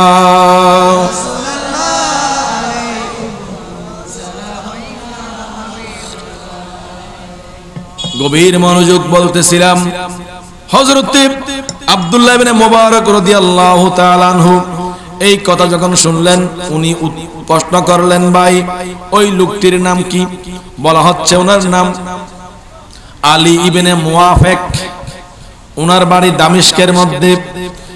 সবগুলো জিজ্ঞেস করার পরে, বায়োডাটা নেওয়ার পরে, ফজর যখন হয়ে গেল, ফজরের নামাজ আদায় করার পরে আব্দুল্লাহ ইবনে মুবারক রাদিয়াল্লাহু তাআলা আনহু ওই আলী ইবনে মুওয়াফিকের ঘরের দিকে রওনা হয়ে গেলেন। রওনা যখন হয়ে গেলেন, দামেস্কের মসজিদের মধ্যে নামাজ আদায় করার পরে মুসল্লিদেরকে জিজ্ঞাসা করলেন, ভাই এখানে আলী ইবনে মুআফিক নামের কাউকে আপনারা চিনেন নাকি? এই কথা বলার পরে একজন বললেন হুজুর চিনি, ওনার বাড়ি ওইখানে দেখিয়ে দিলেন। আর আলী ইবনে মুআফিক রাদিয়াল্লাহু তাআলা আনহু, উনি আব্দুল্লাহ ইবনে মুবারক রাদিয়াল্লাহু তাআলা আনহু ওই আলী ইবনে মুআফিকের ঘরের দরজায় গেলেন, আর ঘরের দরজার মধ্যে টোকা দিলেন, ঘরের মধ্যে কে আছেন, দরজা একটু খুলুন। সঙ্গে সঙ্গে ঘরের দরজা খুলল, আর দেখতে পেলেন একজন যুবক, একজন এই আধা বয়স্ক মানুষ। উনাকে বললেন ভাই আপনার নাম কি? উনি উত্তর দিলেন আমার নাম হচ্ছে আলী ইবনে মুআফিক। সুবহানাল্লাহ। ভাই আমি আপনাকে খুঁজতেছি। কেন কেন কি জন্য খুঁজছেন? আপনাকে খুঁজতে এই জন্য আপনার ব্যাপারে একটা সুসংবাদ আছে। জোরে বলুন না সুবহানাল্লাহ। আমার জন্য কি সুসংবাদ? আপনি কি হজ করেছেন? না আমি হজ করি নাই। আপনি কি কাজ করেছেন? কি কাজের কারণে আপনি এত বড় আলা দরজার মর্যাদা পেয়েছেন? এই কথা বলার সঙ্গে সঙ্গে আলী ইবনে মুআফিক রাহমাতুল্লাহ আলাইহি বললেন হুজুর আমি এমন কোন ভালো আমল করি নাই যে আমলের কারণে আমার জন্য ফেরেশতারা সুসংবাদ দিয়েছেন। আলী ইবনে মুআফিক বলেন হুজুর শুনেন, আমি অনেক বছর ধরে, প্রায় 30 বছর ধরে আমি হজ করার নিয়ত করেছিলাম, টাকা সঞ্চয় করেছিলাম, কিন্তু সেই হজ করার জন্য যখন আমি এই বছর নিয়ত করলাম, একদিন আমার বিবি ঘরের মধ্যে সন্তান সম্ভবা অর্থাৎ প্রেগনেন্ট। যখন আমাদের মা বোন সকলের রয়েছে, বেয়াদবি মাফ করবেন, আমার মা বোন যখন প্রেগনেন্ট হয়ে যায় তাদের অন্তরে তাদের মনে অনেক কিছু খুঁজে, ঠিক কিনা বলুন? আপনারা মুরব্বীরা বুঝবেন, ছেলেরা বুঝবে না। এটা আপনাদের ওয়াজ, এটা মুরব্বীদের ওয়াজ। যখন আমার মা বোন রাখি হয়, সন্তান সম্ভবা হয়, যখন অন্তাসত্তা হয়, তখন আমাদের মা বোনদের কিছু খেতে মন চায়, বিভিন্ন জিনিস ফরানে খোঁজে, ঠিক কিনা বলুন না? তখন আমার বিবি যখন সন্তান সম্ভবা অন্তাসত্তা আমাকে বললেন এ আমার স্বামী আপনি তো হজে চলে যাবেন, কিন্তু আমার একটা বড় আরজু। কি আরজু? আমার ঘরের পাশে একজন মহিলার ঘরের মধ্যে গোস্ত বোনার খুশবু আসছে, আমার নাকে লাগছে, আপনি গিয়ে ওই মহিলার কাছ থেকে আমার জন্য এক পেয়ালা গোস্ত নিয়ে আসুন। সুবহানাল্লাহ বলবেন না? এই কথা যখন বললেন, আমি একটা পেয়ালা নিয়ে ওই মহিলার ঘরের দরজায় গেলাম, আর দরজার ফাঁক দিয়ে আমি ফাঁকা জায়গা দিয়ে দেখতে পাচ্ছি ঘরের ভিতরে দুইজন সন্তান বসে বসে কাঁদছে, আর ওই মহিলা গোস্ত হচ্ছে বলে তাদেরকে সান্ত্বনা দিচ্ছেন। আমি দরজার মধ্যে টোকা দিলাম, টোকা দেওয়ার পরে যখন দরজা খুললেন আমি উনাকে বললাম বোন আপনার কাছে আমার একটা আরস, একটা আরজু। কি আরজু? আমার বিবি সন্তান সম্ভবা, উনার জন্য এক পেয়ালা মাংস দেন। এই কথা বলার সঙ্গে সঙ্গে ওই মহিলা দুই চোখের পানি ছেড়ে দিলেন। চোখের পানি ছেড়ে দিলেন। হুজুর এই গোস্ত আপনার জন্য হালাল নয়। কেন হালাল নয়? আপনিও মুসলমান আমিও মুসলমান, আপনার জন্য হালাল হলে আমার জন্য হারাম হবে কেন?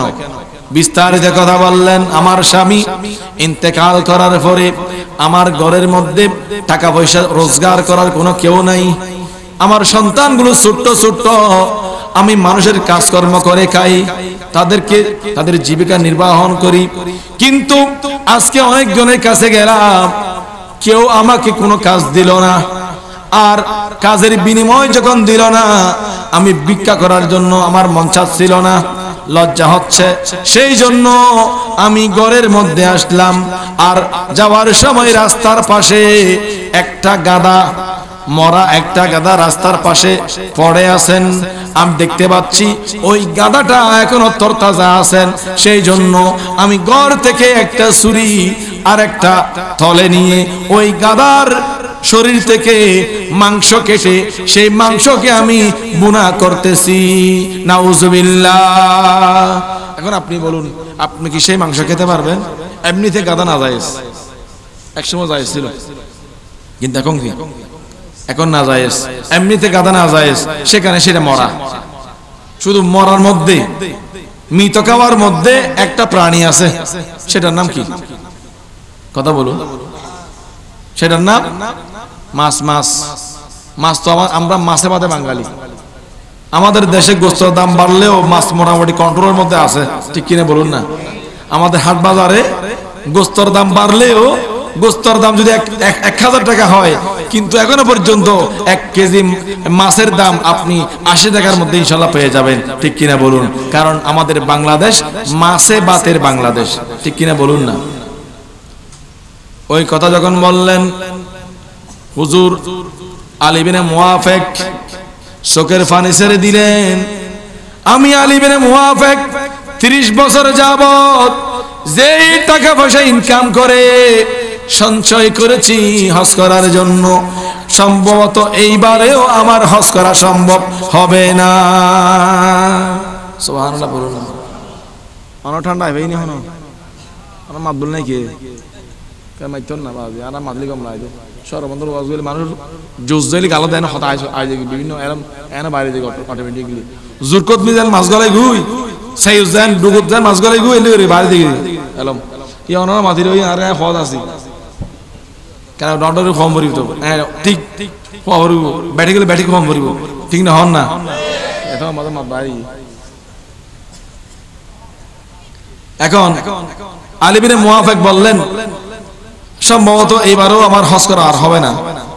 উনি আর দেরি করলেন না, ঘরের মধ্যে গেলেন। যেই টাকার সন্দুক বলা হয়, সন্দুক মুরব্বীরা বলছে সন্দুক, তৎকালীন থেকে সন্দুক ছিল, এখন না ব্যাংক, বিভিন্ন ব্যাংকের মধ্যে টাকা পয়সা জমাই। তৎকালীন সময় আমরা দেখেছি আমার দাদার কাঠের নিচে অর্থাৎ একটা অংশ আছে, সেটাকে বলা হয় সন্দুক, একেবারে গোলাকার। এটাকে বলা হয় কি? এখন সন্দুক বলে অনেকে মনে করে বন্দুক, ঠিক কিনা বলুন না? কারণ এখানে সন্দুক কেউ কেউ মনে করে এটা মতো বন্দুক হবে, মানে আনকমন বন্দুক, লেটেস্ট কোন মডেলের বন্দুক হতে পারে, ঠিক কিনা বলুন? সন্দুক এখন নাই, সব বন্দুক হয়ে গেছে। আলী বিন মুওয়াফিক উনি আর দেরি করলেন না, যেই টাকা পয়সা সঞ্চয় হয়েছে এইগুলো নিয়ে সরাসরি ওই মহিলার হাতের মধ্যে ধরিয়ে দিলেন আর বললেন, বোন ধরেন, আপনি আপনার সন্তানদেরকে নিয়ে সুন্দরভাবে জীবন যাপন করেন। আরো জোরে বলুন না সুবহানাল্লাহ। এই একটা আমল হজ করতে হয় না বাবা। জীবনে হজ করা কয়বার ফরজ? কথা বলুন। জীবনে হজ করা একবারেই ফরজ। আপনি বারবার করবেন সুন্নত হিসেবে, নফল হিসেবে, ঠিক কিনা বলুন? একবার হজ করবেন, একবার হজ করার পরে হজের হুকুম আহকাম মানবেন। এখন তো দেখা যায় হজ করে এসে 15 হওয়ার হদুদ তুলি এই হড়াই শুরু আছে না নাই? বুঝুন কুশল আর ভাই বাজ এখন কি নামটা নজরে নাই। হজ করার পরে 40 দিন যাবত, অপর হাদিসের মধ্যে আছে, যিনি হজ করে আসলেন উনি হজ করার পূর্বে যে গুনাহ করলে সিঙ্গেল গুনাহ হতো, এখন হজ করার পরে সে যদি গুনাহ করে তার ডবল গুনাহ হয়ে যাবে। জোরে বলুন না নাউজুবিল্লাহ। মনে রাখবেন, হজ করবেন, হজের হুকুম আহকাম মেনে চলবেন। আল্লাহ পাক আমার হাজি সাহেবদেরকে হাজি সাহেবের মতো জীবন যাপন করার তৌফিক দান করুক, আমিন। তখন আলী বিন মুওয়াফিক বললেন, এই আমলটাই আমার, আর কোনো আমল নাই। তখন হযরতে আব্দুল্লাহ বিন মুবারক রাদিয়াল্লাহু তাআলা বললেন, আপনার এই ইখলাসের কারণে, আপনার এই তাকওয়ার কারণে আল্লাহ পাকের খুবই ভালো লেগেছে। আপনার এই আমলটি আল্লাহর দরবারে গ্রহণযোগ্য, যেহেতু আপনার অন্তরের মধ্যে ওই মুসলমান বোনের জন্য আন্তরিকতা ছিল, ভালোবাসা ছিল, সেটা হচ্ছে আপনার তাকওয়ার একটা অংশ। আপনার অন্তরের মধ্যে ওই মহিলার সন্তানদের জন্য মহব্বত ছিল, সেই জন্য আপনি হজ না করে সেই টাকাগুলো ওনার হাতে দিয়ে দিলেন। আল্লাহ পাক আপনি হজ না করলেও আপনার আমল নামাই হজের সওয়াব দিলেন, এমন হজের সওয়াব দিলেন অন্য হাজিদের হজ না কবুল না করলেও আপনার উসিলায় তাদের হজ আল্লাহ কবুল করে নিয়েছেন। জোরে বলুন না সুবহানাল্লাহ। এটার নাম হচ্ছে তাকওয়া। এটার নাম কি? তাকওয়া। আপনার মন চাচ্ছে কাউকে গালি দেওয়ার জন্য, এমন রাগ উঠছে, কেন এই কাজ করলো সে? আপনার মন চাচ্ছে কাউকে গাল বন্ধ করার, কিন্তু আপনার তাকওয়া, আপনার দিলের বাসনা, দিলের তাকওয়া আপনাকে বলতেছে না গালি দিও না। হয়তো একটা ভুল করে ফেলছে আর কি, তুমি গালি দিও না। আমাদের অন্তর বলে কিনা? সকলের অন্তর বলবে না। যাদের অন্তরের মধ্যে মরিচা পড়ছে, আমাদের চট্টগ্রামের ভাষায় বলে কোন একটা দাসুরের মধ্যে যদি মরিচা পড়ে, জাঙ্গার আসে, সেটাকে কোথায় নিতে হয়? কথা বলুন। কামারের দোকানে কামাইর গিয়ে কি করবে? সেটাকে লুনা পানির মধ্যে চুবাবে, চুবিয়ে সেটাকে একেবারে জ্বলন্ত আগুনের মধ্যে ঢুকিয়ে দিবে। সেটা অনেকক্ষণ জ্বালানোর পরে একেবারে লাল করে বের করে তার বাতির মধ্যে বসাইয়ে গফর গফর যখন মারবে, তখন সেই জাঙ্গারগুলো জ্বরে যাবে। জোরে বলুন না সুবহানাল্লাহ। আর যদি ইমানদারের কলবের মধ্যে কোন এক সময় গুনার কালিমার কারণে দাগ লেগে যায়, মরিচা পড়ে যায়, আমার নবী বলেন সেই মরিচা দূর করার জন্য তোমাকে নামাজ পড়তে হবে। সেই মরিচা দূর করার জন্য তোমাকে জিকির করতে হবে, লা ইলাহা ইল্লাল্লাহ ইল্লাল্লাহ আল্লাহু আল্লাহুম্মা সাল্লি আলা সাইয়্যিদিনা মুহাম্মদ। এইভাবে আলা বিযিকরিল্লাহি তাতমাইন্নুল কুলুব। আমার আল্লাহ বলেন বান্দা তোমরা ভাত খাও, পানি পান করো তোমাদের তৃষ্ণা মেটানোর জন্য, আর তোমরা ভাত খাও ক্ষুধাকে নিবারণ করার জন্য, আর তোমাদের অন্তরের খোরাক হচ্ছে আমি আল্লাহ পাকের জিকির। জোরে বলুন সুবহানাল্লাহ। এটাই হচ্ছে তাকওয়া। এটা কি তাকওয়া? আপনি যত বেশি আল্লাহর ভালো কাজ করবেন, আল্লাহর নবীর নির্দেশিত ভালো কাজ করবেন, আপনার ঈমান তত সবল হবে। ঠিক কিনা বলুন? আপনি একদিন নামাজ পড়লেন না, একদিন নয়, আপনি এক ওয়াক্ত নামাজ বাদ দিলেন, আপনার মন আপনাকে বলবে পরবর্তী যেই অক্ত, মনে করেন জোহর ফজরের অক্ত বাদ দিলেন, জোহরের নামাজের সময় যখন হবে আপনার অন্তর আপনাকে বলবে এখনো বাদ দিয়ে হলো, আসরতে পড়বে, আর সমস্যা কি? আপনার অন্তর আপনাকে বলবে আসরের সময় আসলে বলবে আসরটাও বাদ দাও, মাগরিবের সময় পড়বে, মাগরিব যখন আসবে বলে মাগরিবটাও বাদ দাও, এশায় পড়বে, এশার সময় যখন আসবে আজকে বাদ দাওনি আগামীকাল থেকে পড়বে। জোরে বলুন না নাউজুবিল্লাহ। ঠিক কিনা বলুন? মিথ্যা বলতেছি? মিথ্যা বলতেছি? আপনি যত ভালো কাজ করবেন, কারণ ওয়াতাআওয়ানু আলাল বিররি ওয়াত তাকওয়া, আল্লাহ পাক এমনি বলে নাই তুমি যখন তাকওয়ার কাজ করবে, পরস্পর প্রতিযোগিতা করবে, তোমার ঈমান মজবুত হবে, তোমার আমল মজবুত হবে, দুরুস্ত হবে, তোমার অন্তরের মধ্যে তাকওয়া স্থান পাবে। জোরে বলুন সুবহানাল্লাহ। আর যখন আপনি নামাজ ত্যাগ করবেন, একদিন পড়লেন না, দুই দিন পড়লেন না, তিন দিন পড়লেন না, এক সপ্তাহ পড়লেন না, এক মাস পড়লেন না, আপনার অন্তরের মধ্যে নামাজের স্থানেই নেই। কেউ নামাজ পড়লে আপনি তাকে টিটকারি মারবেন। আসলে না এই ধরনের, দেখো দেখো ইনি নাকি নামাজ পড়েন, বলে কিনা অনেকে চায়ের দোকানে বসে বসে, গাড়ে বসে বসে, ইতে বলে নামাজ পড়তে বলে, তো নামাজই নন না, তুই নামাজ তুই কেন পড় রামাইছিল, তুই হড়ে গেলি, তুই আরো তোর নামাজ তুই আবার হুদ্দে নামাজ, তুই মসজিদ মিলি কোনো সময় বাড়িয়ে না হস বলুক করে মে আসার আইলে দৈমিকে হাইছে ও তুমি কে হাইছে ফসমিকে না হস আর তোর নামাজ হচ্ছে যার এটা ঠিক করে বারণ দেখিল। এক নম্বরের মধ্যে এক নম্বরে সেই সমালোচনা করার কারণে গুনাহগার হয়ে গেল। দ্বিতীয় নম্বরে যদি নামাজকে টিটকারি মারা হয়, নামাজ নিয়ে বিদ্রুপ করা হয়, তার অন্তর থেকে ঈমান বের হয়ে যাবে। চিৎকার দিয়ে বলুন নাউজুবিল্লাহ। সাবধান, সতর্ক। আল্লাহ পাকের কোন হুকুম হাকাম, রাসূল পাকের একদম ছোট সুন্নত হোক, একেবারে ছোট হোক, সেটা কেউ বাদ দেওয়া যাবে না। আমার নবী বলেন ইবাদত বندگی ফরজ সুন্নত মুস্তাহাব নফল ইবাদত যত ইবাদত রয়েছে, কোন ইবাদতের মধ্যে আল্লাহ পাক সন্তুষ্টি হয় সেটা আমরা জানি না। ঠিক কিনা বলুন? কোন ইবাদতে আল্লাহ পাক সন্তুষ্টি হয় সেটা আমরা জানি না। চাই সেটা ফরজ হোক, চাই সেটা নফল হোক, মুস্তাহাব হোক, ওয়াজিব হোক, যে আমল হোক না কেন, যে আমলের মধ্যে আপনি ফরজ পড়লেন, ফরজের মধ্যে আপনার খুশু আসলেন না, আর নফলের মধ্যে আপনার খুশু চলে আসছে, তাকওয়া চলে আসছে, আন্তরিকতা, মুহাব্বত, নম্রতা, ভদ্রতা চলে আসবে, তখন আপনার ওই ফরজ থেকেও নফল ইবাদত উত্তম। চিৎকার দিয়ে বলুন সুবহানাল্লাহ। কারণ আপনার সেই নামাজের মধ্যে কি আছে? খুশু, একাগ্রতা, চিত্ত যাকে বলা হয়, ইখলাস যাকে বলা হয়। যে আমলের মধ্যে ইখলাস থাকবে সেই আমলটা আল্লাহর দরবারে কবুল। জোরে বলুন সুবহানাল্লাহ। আর যে আমল হযরতে ইমাম আযম আবু হানিফা রাহমাতুল্লাহ আলাইহি বলেন, তোমার ইবাদত কবুল হয়েছে সেটা তুমি কেমনে বুঝবে? হুজুর বললেন যখন তুমি ইবাদত করার পরে তোমার অন্তরে স্যাটিসফাই হবে, সন্তুষ্টি হবে, মনে মনে ধারণা করবে, তোমার ধারণা চলে আসবে আজকে আমার ইবাদত করে খুব ভালো লাগছে, কোরআন তেলাওয়াত এতই মধুর লাগছে, নামাজ এতই মধুর লাগছে, হুজুরের কেরাত এতই মধুর লাগছে, এই আমার দুরূদ শরীফ এতই মধুর লাগছে, তখন মনে করবেন আপনার সেই আমল আল্লাহর দরবারে কবুল। জোরে বলুন না সুবহানাল্লাহ। তাহলে আমল কবুল হওয়ার জন্য কতগুলো লক্ষণ আছে না নাই? আর অনেক সময় দেখা যায় নামাজ পড়ে কি নামাজ পড়লে হইতে পারি অন্যান্য হইতে পারি আছে না নাই? হযরতে আল্লামা এই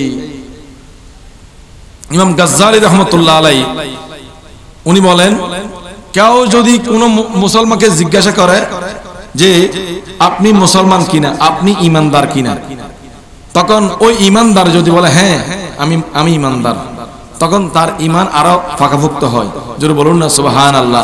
আর যদি বলা হয় না হুদ মারি বাজি ঈমানদার না বেঈমান, তো এই হন হওয়ার জিন অধ্যক্ষ জিন আসিল যারা বড় জিন আছে কিন্তু কি বেগি শেষ বরাবর হন না নাউজুবিল্লাহ। কারণ ঈমানের ব্যাপারে সেটা 100% থাকতে হবে, আপনাকে স্যাটিসফাই থাকতে হবে ঈমানের উপরে, আপনাকে ঈমানের উপরে স্যাটিসফাই থাকতে হবে, আপনাকে সন্তুষ্টি থাকতে হবে। আপনি যেই আমল করতেছেন সেই আমলের মধ্যে আপনাকে আল্লাহর উপর তাওয়াক্কুল করতে হবে। আমার আমল ছোট হতে পারে কিন্তু আল্লাহ পাক আমার আমলটা দেখতেছেন, আমার নবীর মুহাব্বত নিয়ে আমি সেই আমল করতেছি। জোরে বলুন না সুবহানাল্লাহ। নফল নামাজ বলুন, ফরজ বলুন, অনেক সময় দেখা যায় আল আসবা ওয়ান নাজায়ের একটা কিতাব ফিকহ ডিপার্টমেন্টের মধ্যে কামিল ক্লাসে পড়ানো হয়। আল আসবা ওয়ান নাজায়ের এই কিতাবের মধ্যে আল্লামা ইবনে নুজাইম রাহমাতুল্লাহ আলাইহি উনি কয়েকটা মাসলা এনেছেন। অনেক সময় ফরজ থেকেও নফল অগ্রগামী। জোরে বলুন না সুবহানাল্লাহ। ফরজ থেকেও নফল কখন অগ্রগামী হয়? আসসালামু আলাইকুম ওয়া রাহমাতুল্লাহ, সালাম দেওয়া কি কথা বলুন, সবাই বলুন না। সুন্নাত সেটা আরবি শব্দ, সেটা কোরআন শরীফের আয়াত। সুন্নাত সুন্নাত মান কাদ আরসালনা কাবলাকা আসলা নাই, এটা সুন্নাত বললেও এক এক অক্ষরে 10টা 10টা দেখি সুন্নাত বলুন না কি সুন্নাত কেন সব আসলা নাই, কারণ কোরআন শরীফের আয়াত দেয়। বড় বলুন না এটা কি সুন্নাত। সুন্নাত আসসালামু আলাইকুম ওয়া রাহমাতুল্লাহ বলাটা কি সুন্নাত, ওয়া আলাইকুম সালাম ওয়া রাহমাতুল্লাহি ওয়া বারাকাতুহু বলাটা কি ওয়াজিব। আপনি আমার নবী বলেন প্রথম যিনি সালাম দিলেন তিনি সুন্নাত পালন করলেন, আর যিনি সালামের জবাব দিলেন তিনি ওয়াজিব পালন করলেন। আমার নবী বলেন ওয়াজিব আর সুন্নাত দুইয়ের মাঝখানে কম্পেয়ার করে আমার নবী বলেন যিনি প্রথমে সালাম দিয়েছেন উনি বড়। জোরে বলুন না সুবহানাল্লাহ। সিস্টেম মোতাবেক যিনি ওয়াজিব পালন করেছেন তিনি না বড়, ঠিক কিনা বলুন? যিনি ওয়াজিব পালন করেছেন তিনি কি বড়, কিন্তু আমার নবী তাকে বড় বলা নাই, উনাকে বলেছেন যিনি আগে সালাম দিয়েছেন। জোরে বলুন না সুবহানাল্লাহ। এই ক্ষেত্রে যিনি সালাম দিয়েছেন উনি যদিও বা আমলের দিকে সুন্নত হতে পারে, ওনার অন্তরে রিয়া না থাকার কারণে আমার নবী ওই সুন্নতকে বড় বলেছেন। জোরে বলুন সুবহানাল্লাহ। আপনি ওযু করতে গেলেন, আপনাকে নামাজ পড়তে হবে, নামাজ পড়তে গেলে ওযু অনিবার্য, ঠিক কিনা বলুন? নামাজ পড়তে গেলে ওযু কি অবশ্যই করতে হবে, ওযুবিহীন নামাজ হবে না। আর কেউ আরেকটা মাসলা খেয়াল রাখবেন, কেউ যদি ইচ্ছা করে বিনা ওযুতে নামাজ পড়ে তার ঈমান শেষ।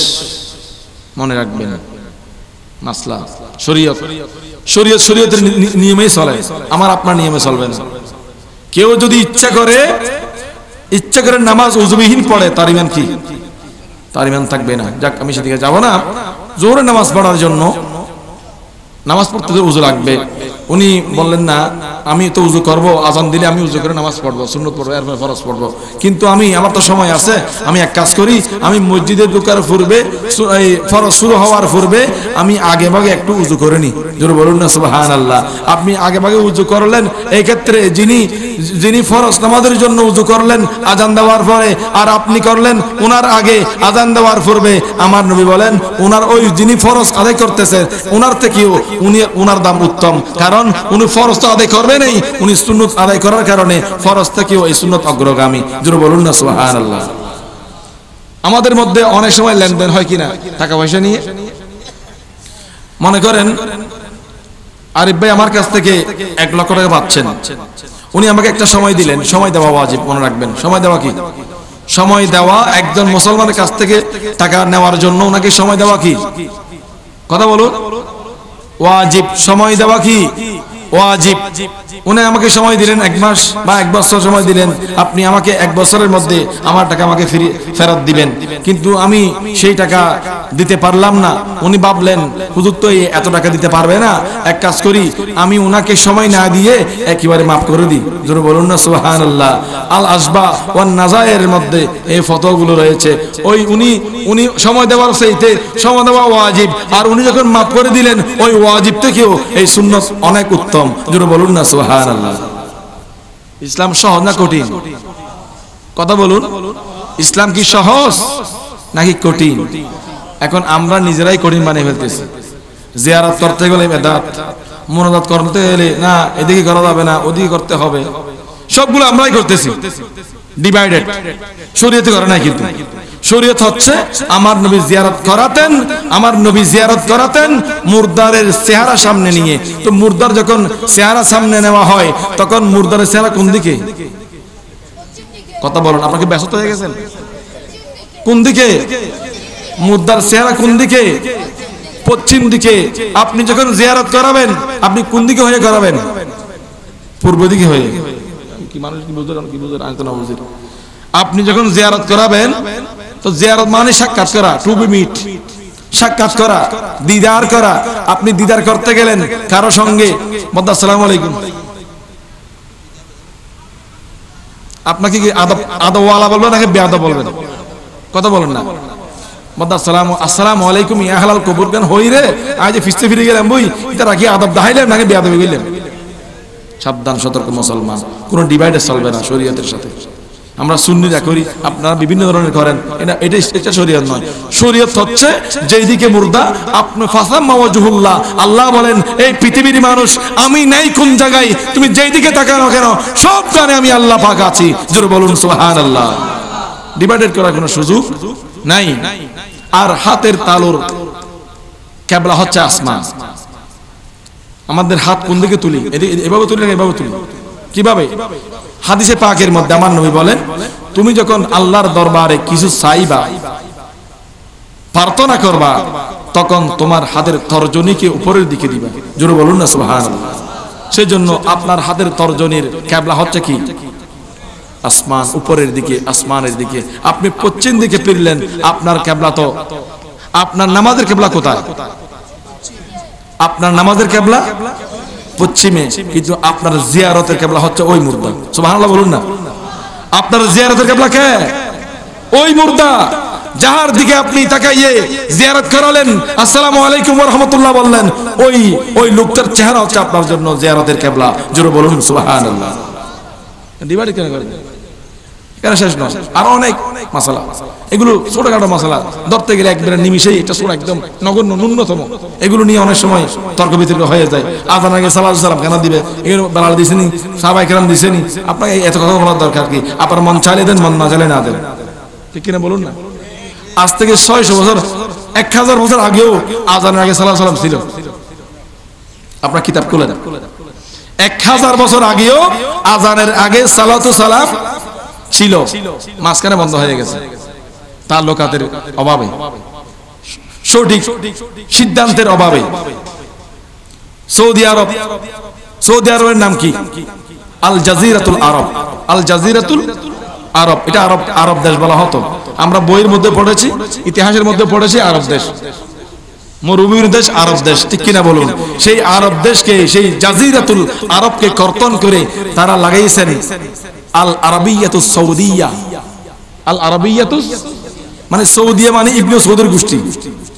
ইবনে সৌদের গোষ্ঠীদের অন্যতম রাহবার বর্তমানে যিনি সালমান বিন আব্দুল আজিজ, বর্তমানে যিনি আছেন, উনি বলেছেন এই সৌদি আরবের মধ্যে উপমহাদেশে সর্বপ্রথম ওয়াহাবিজম এনেছেন আব্দুল ওয়াহাব নজদি, এবং উনাকে টাইটেল দিয়েছেন পশ্চিমা দেশগুলো, আমেরিকা। ঠিক কিনা বলুন? আমি বানিয়ে বলতেছি, উনি বলেছেন, ইতিহাস সাক্ষী আছে। ওরা তো কখনো মাজারকে শ্রদ্ধা করে না। সাহাবায়ে কেরামদের মাজার আগেও ছিল, এখনো আছে। আপনার এখনো যদি আপনি এক গলা করেন করেন, আপনি খনন করেন, আপনি সেখানে দেখতে পারবেন সাহাবায়ে কেরামদের সেই রওজা পাকের বুনিয়াদ এখনো পর্যন্ত আছে। জোরে বলুন না সুবহানাল্লাহ। মা ফাতিমাতুজ জোহরা রাদিয়াল্লাহু তাআলা আনহার রওজা মুবারকের নকশা এখনো আছে। ইমাম জাফর সাদিক রাদিয়াল্লাহু তাআলা আনহুর রওজা মুবারকের নকশা এখনো আছে। ইমাম বাকের রহমাতুল্লাহ আলাইহির রওজা মুবারকের নকশা এখনো পর্যন্ত আছে।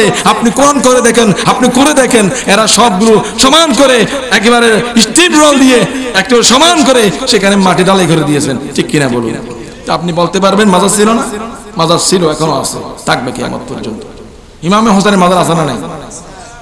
আর অনেক দেখা যায় যখন একটু ভাইরাল হয়ে যায় মাঠে ময়দানে গিয়ে এই পৃথিবীর জমিনে সমস্ত মাজারগুলোকে ভেঙে তছনছ করে দেওয়া হবে, বলে কিনা? নাউজুবিল্লাহ বলুন না, আস্তাগফিরুল্লাহ, নাউজুবিল্লাহ। মাজার ভাঙবেন না, আপনাদের নলা ভেঙে দেওয়া হবে, ঠিক কিনা বলুন? জোরে বলুন ঠিক কিনা? মাজার ভাঙতে পারবেন না, খোদার কসম করে বলি, মাজারের বিরুদ্ধে কথা বলবে না। মাজার ওয়ালারাই এই দেশে ইসলাম এনেছেন। আপনি ছিলেন, আপনার 3 যুগ আগের, তিন পুরুষ আগের আপনার সেই দলিলগুলো দেখেন। আপনার বাবার আগে শ্রী ছিল, ঠিক কিনা বলুন? আপনার দাদার আগে শ্রী ছিল, সেই শ্রী থেকে মুহাম্মদ দিয়েছেন আল্লাহর ওলিরা, ঠিক কিনা বলুন? আপনারা সেই ওলির মাজার ভাঙবেন, আমরা কি হাতের মধ্যে মেহেদি দিয়ে বসে থাকবো? কথা বলুন। আমরা হাতের মধ্যে মেহেদি দেই না। সুন্নিরা উচ্ছৃঙ্খলা নয়, উচ্ছৃঙ্খলাকে পছন্দ করেন না। সুন্নিরা জঙ্গিবাদী নয়, সুন্নিরা বিশৃঙ্খলাবাদী নয়, সুন্নিরা মের খেতে জানে, সেটা শিখেছেন হযরত ইমামে হোসেন থেকে, ঠিক কিনা বলুন? কারবালার ময়দানে ইমামে হোসেন যদি তলোয়ার তুলতো জুলফিকার, আল্লাহর কসম করি বলি, ইমাম হোসেন যদি তলোয়ার তুলতো পৃথিবীর কোন জমিনে, পৃথিবীর স্থানে এই ইয়াজিদ বাহিনীর 22,000 সৈন্য সেকেন্ডের মধ্যে নাস্তা নাবুদ করে দিতেন, ঠিক কিনা বলুন? কিন্তু ইমামে হোসেনকে, ইমামে হোসেনের জন্য আমার নবী দোয়া করেছেন, আল্লাহুম্মা আতিল হুসাইনা সাবরা ওয়া আজরা। আল্লাহ আমার ইমাম হোসেনকে ধৈর্য দান করো, ধৈর্য দান করো। জোরে বলুন সুবহানাল্লাহ। আমরা সেই জাতি, ঠিক কিনা বলুন? আমাদের শরীরের মধ্যে ইমামে হোসেনের রক্ত আছে না নাই? ইমামে হোসেনের রক্ত আছে না নাই? ইমাম জয়নুল আবদিনের রক্ত আছে না নাই? আমরা সেই মুসলমান, আমরা কখনো অলির বিরুদ্ধে, নবীর বিরুদ্ধে এবং সাহাবায়ে কেরামের বিরুদ্ধে কথা বললে সঙ্গে সঙ্গে আমরা প্রতিবাদ করি কিনা? আর অনেকে এগুলো দেখে না, মিডিয়া সুন্নি আছে না নাই? কতগুলো মিডিয়া না বাজি সুন্নি তখন হামাসানা খাই রে, এটিং করি ফেলার দে, এটারা কিছু করেন না। তোর চোখে মাইলে ফিরে না, তোর চোখে মাইলে ফিরে না, তুই গম্ভীর না ধস, তুই হইলে শুনি হয়েছে, তোর মতো সুন্নির কোয়ালসা রাতে মারি আইন, তুই হইলে শুননি, তুই গম্ভীর না ধস না। সুন্নি হল আজীবন গেই দে নাস্তিকের বিরুদ্ধে, ঠিক না? হ না বরগরে হন না, ঠিক না ভাই? সুন্নি হলে আর আল্লামা জননেতা সুলাইমান চৌধুরী পটিয়ার সর্বপ্রথম নাস্তিকের বিরুদ্ধে হতা হইতে যাই চোখ দিয়ে বেড়াইবেন না বলতে সুলাইমান চৌধুরী ইসলামী ফ্রন্টের মানুষ, সুন্নির মানুষ, ঠিক কিনা? হন না? হসক হজনা দি বেগুনে পড়লে দেন, হ্যাঁ এত হানে বাজি হই দেন। সুন্নি হলে চোখ দিয়ে জীবন দে, আজীবন দেয়া তাই দে না, হকর বিরুদ্ধে হকর পক্ষে অনেক হন না। এই নদী ইমাম হোসেনের শিক্ষা। ইমাম হোসেন বলেন, আমরা জীবন দিতে পারি, আমার গর্দান দিতে পারি, আমার 72 জন আওলাদ রাসূল দিতে পারি, কিন্তু আমার এই নূরানি হাত আমি কখনো লম্পট বেয়াদব এজিদের হাতে দিতে পারি না। আর সেই এজিদকে বলা হচ্ছে, এজিদের কোনো দোষ ছিল না। এজিদ যখন ইমাম হোসেনকে শহীদ করা হচ্ছে, সেই ঘটনার পিছনে এজিদের কোনো হাত ছিল না। বলেছেন কিনা? আমার মনে হয় উনি এজিদের তালতা ভাই, ঠিক কিনা বলুন না? তাহলে এজিদের পক্ষে কেন গেলা? হোসেনের পক্ষে যাও। আমার নবী বলেন, মান আহাব্বা হুসাইনা ফাকাদ আহাব্বানি ওয়া মান আহাব্বানি কানা মাই ফিল জান্নাহ। জোরে বলুন না সুবহানাল্লাহ। জিনার ব্যাপারে আমার নবী সুসংবাদ দিয়েছেন, যিনি হোসেনকে ভালোবাসবে, আমার নবী বলেন উনি হোসেনকে ভালোবাসে নাই, মূলত ভালোবেসেছেন আমি রাসূলের পাককে। আর যিনি আমাকে ভালোবাসবেন ওই ব্যক্তি আমার সঙ্গে জান্নাতে থাকবেন। জোরে বলুন সুবহানাল্লাহ। আপনি সেই ইমাম হোসেনের পক্ষে না গিয়ে আপনি সাবাই মারতেছেন কার পক্ষে? এজিদের পক্ষে। এজিদকে লানত অনেকে দিয়েছেন, ঠিক কিনা বলুন না? ইমাম আহমদ ইবনে হাম্বল রাহমাতুল্লাহ আলাইহি এজিদকে লানত দিয়েছেন। ইমাম জৌজি রহমতুল্লাহ আলাইহি এজিদকে লানত দিয়েছেন। যাকে লানত দেওয়া আমাদের জন্য করণীয় তাকে বলা হচ্ছে রহমতুল্লাহ আলাইহি। নাউজুবিল্লাহ বলুন না। এই মুসলমান যদি আজীবন নামাজ পড়ে তার অন্তরে তাকওয়া ঢুকবে না। তাকওয়া যদি ডালাই করে দেওয়া হয় সীসা দিয়ে, তাকওয়া এক গাঁটি এনে যদি তাকওয়া কয়েক কেজি যদি একত্রিত করে যদি ডালাই করে দেওয়া হয় সিনার মধ্যে, সেই তাকওয়া আর দিয়ে ফালিয়ে যাবে। ঠিক কিনা বলুন? কারণ তার মুখের সাথে দিলের সাথে কোনো মিল নাই। ইসলাম দিয়েছেন সাহাবায়ে কেরামরা। ইসলাম আমরা পেয়েছি ইমাম হুসাইনের রক্তের বদলায়। ঠিক কিনা বলুন না? যিনি আমাদেরকে ইসলাম দিয়েছেন, গরিব নওয়াজ রাদিয়াল্লাহু তাআলা আনহু বলেন, শাহ আস্ত হুসাইন দি আস্ত হুসাইন, দিন দিয়েছেন ইমাম হুসাইন। খুব ইসলাম হচ্ছে ইমাম হুসাইন। সুবহানাল্লাহ বলুন না। যিনাকে ইমাম হযরতে খাজা গরিব নওয়াজ রাদিয়াল্লাহু তাআলা আনহু ইমাম হুসাইনকে ইসলাম বলেছেন। কারণ ইমাম হোসেন যদি ওই মতখুরের হাতে, লম্পটের হাতে হাত দিতেন, আজীবন আমরা লম্পট হয়ে যেতাম। ঠিক কিনা বলুন? ইমাম হোসেন শিক্ষা দিয়েছেন লম্পটের হাতে হাত দেওয়া যাবে না, প্রয়োজনে গর্দান দিবে, জীবন দিবে, তারপরেও তোমার এই হাত, এই ইমানি হাত বেঈমানের হাতে দেওয়া। এখন তো মানুষ দেখলে পাগল হয়ে যায়। ঠিক কিনা বলুন না? এখন মানুষের একটু বেশি দেখলে না, এই মানুষের লোক বেশি, এই বক্তার বক্ত বেশি, উনি সম্ভবত বেশি বড় আলেম হবে না। ঠিক কিনা বলে? আসে না নাই? আসে না নাই? ঘুমিয়ে ভালো বেগুন আর বক্তা হরে হরে আল্লাহুম্মা সাল্লি আলা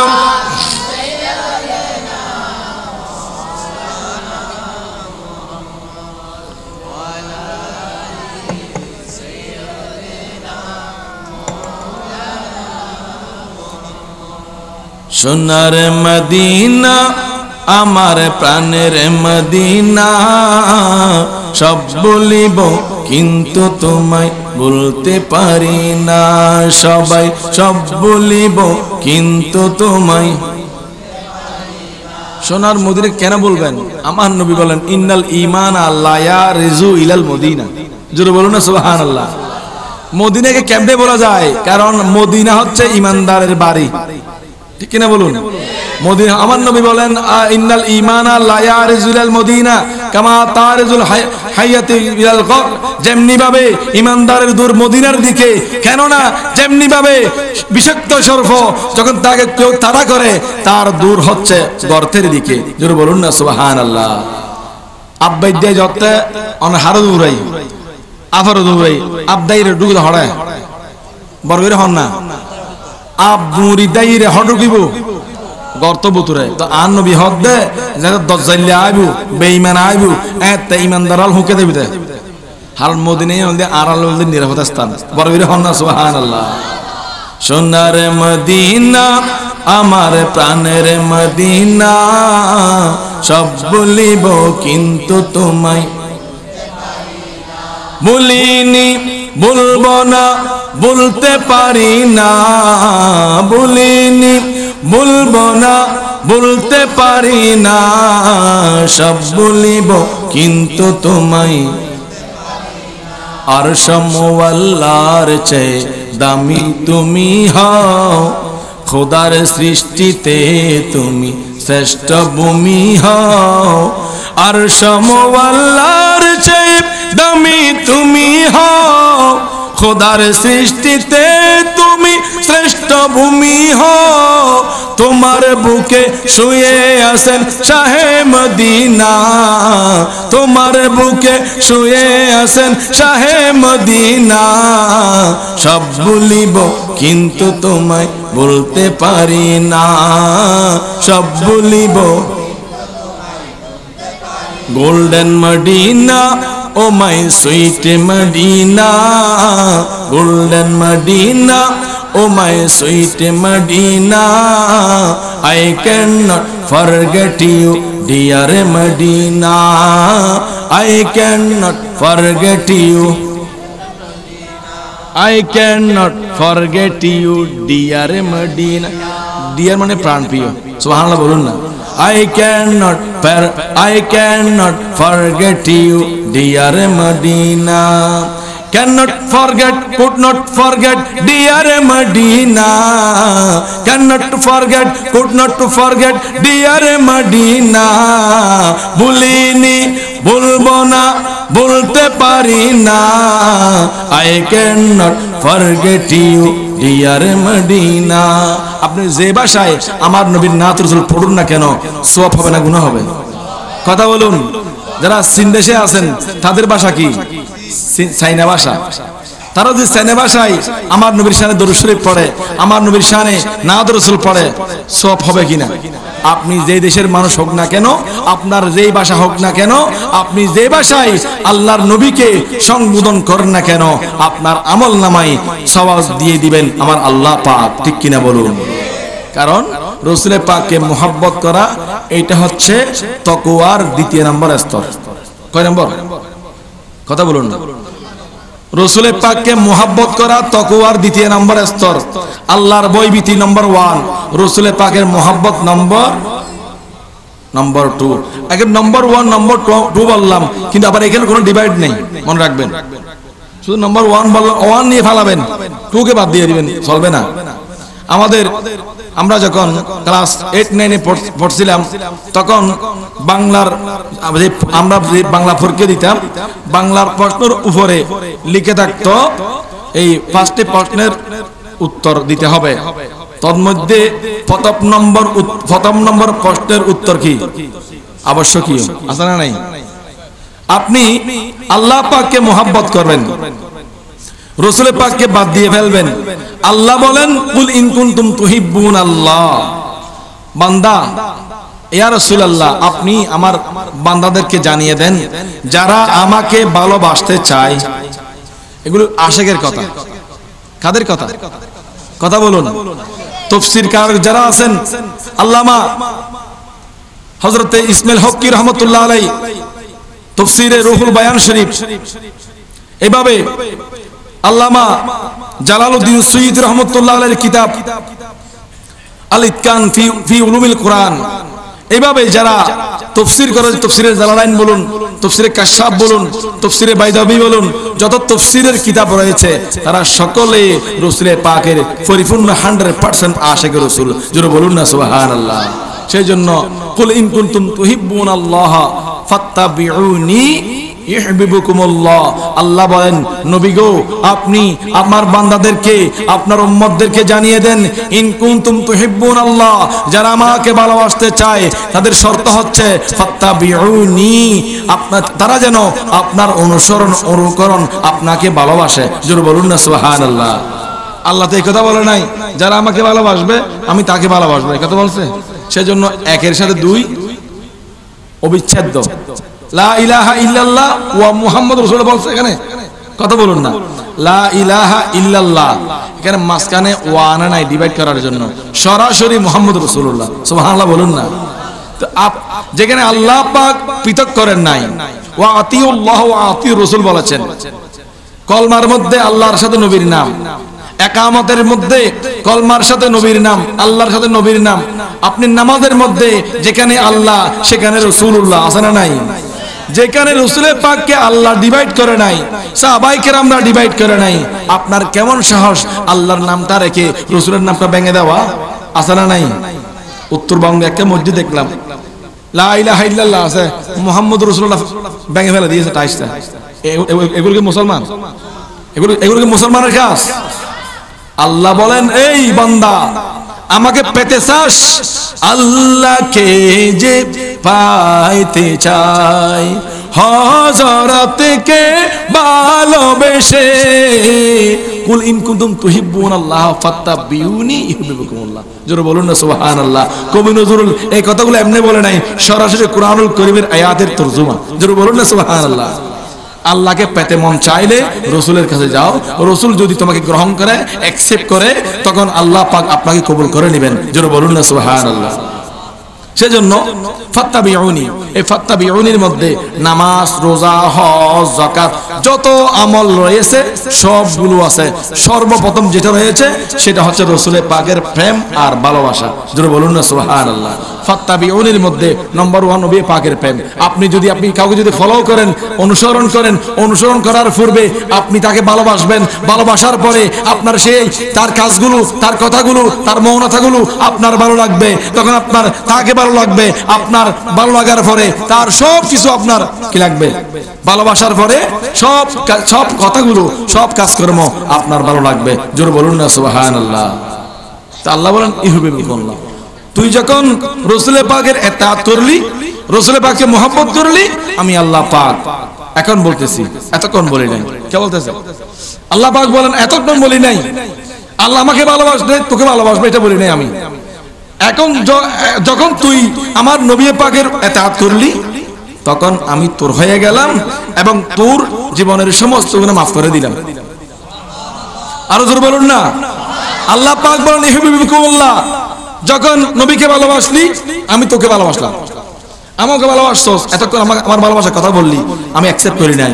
যখন আমার নবীকে ভালোবাসলি আর আমাকে ভালোবাসতে হবে না, আমি তোকে ভালোবাসবো। আমি যখন কোনো বান্দাকে ভালোবাসবো, ওয়ায়াগফিরু লাকুম যুনুবাকুম আল্লাহু গফুরুর রহিম, আমি আল্লাহ পাক তোদের জীবনের সমস্ত গুনাহ মাফ করে দিই। জোরে বলুন সুবহানাল্লাহ। যার ভিতরে আল্লাহ পাকের রহস্য, নিকট রহস্য নিহিত রয়েছে, আপনি সেই নবীকে বাদ দিয়ে যত আমল করেন না কেন, আল্লাহ বলবেন তোর আমল নামা তোর খাতায় থাকবে, ঠিক আছে, কিন্তু তোর আমল নামার সওয়াবগুলো এখানে উপরের দিকে আর উঠবে না, ব্লক হয়ে গেছে। ঠিক কিনা বলুন না। অনেক সময় ব্যাংক ব্যালেন্স কি হয়ে যায়, ব্লক হয়ে যায়, হয় কিনা কথা বলুন।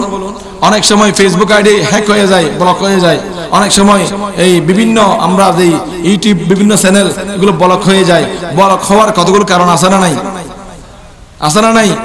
আল্লাহর সাথে আপনার সম্পর্ক ব্লক হয়ে যাবে যখন নবীকে মানবেন না।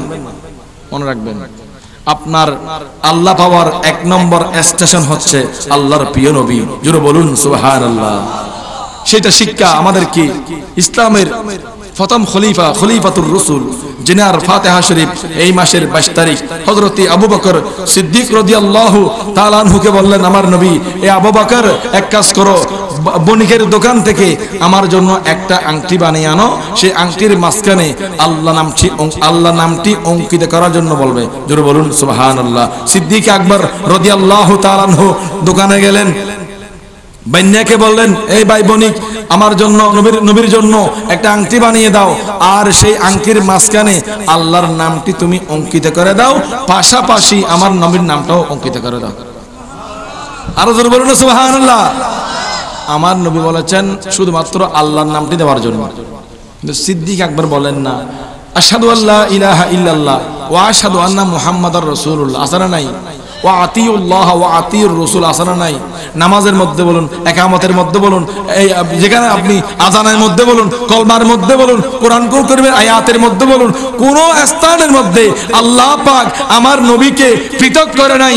আমি সিদ্দিক আকবরের মনের বাসনা হচ্ছে, সিদ্দিক আকবর বলেন, যেখানে রাসূলের পাককে আল্লাহ পাক পৃথক করে নাই, সাথে সাথে লা ইলাহা ইল্লাল্লাহ মুহাম্মদুর রাসূলুল্লাহ আছেন, সেইখানে আমার মন চাচ্ছে সেইখানে রাসূলের আল্লাহর সঙ্গে রাসূলের পাকের নামটাও লাগিয়ে দেওয়া। জোরে বলুন না সুবহানাল্লাহ। সিদ্দিক আকবর লাগিয়ে দিলেন আমার নবীর নাম, প্রথমে আল্লাহর নাম, পাশে নবীর নাম অঙ্কিত করে নিয়ে আসলেন।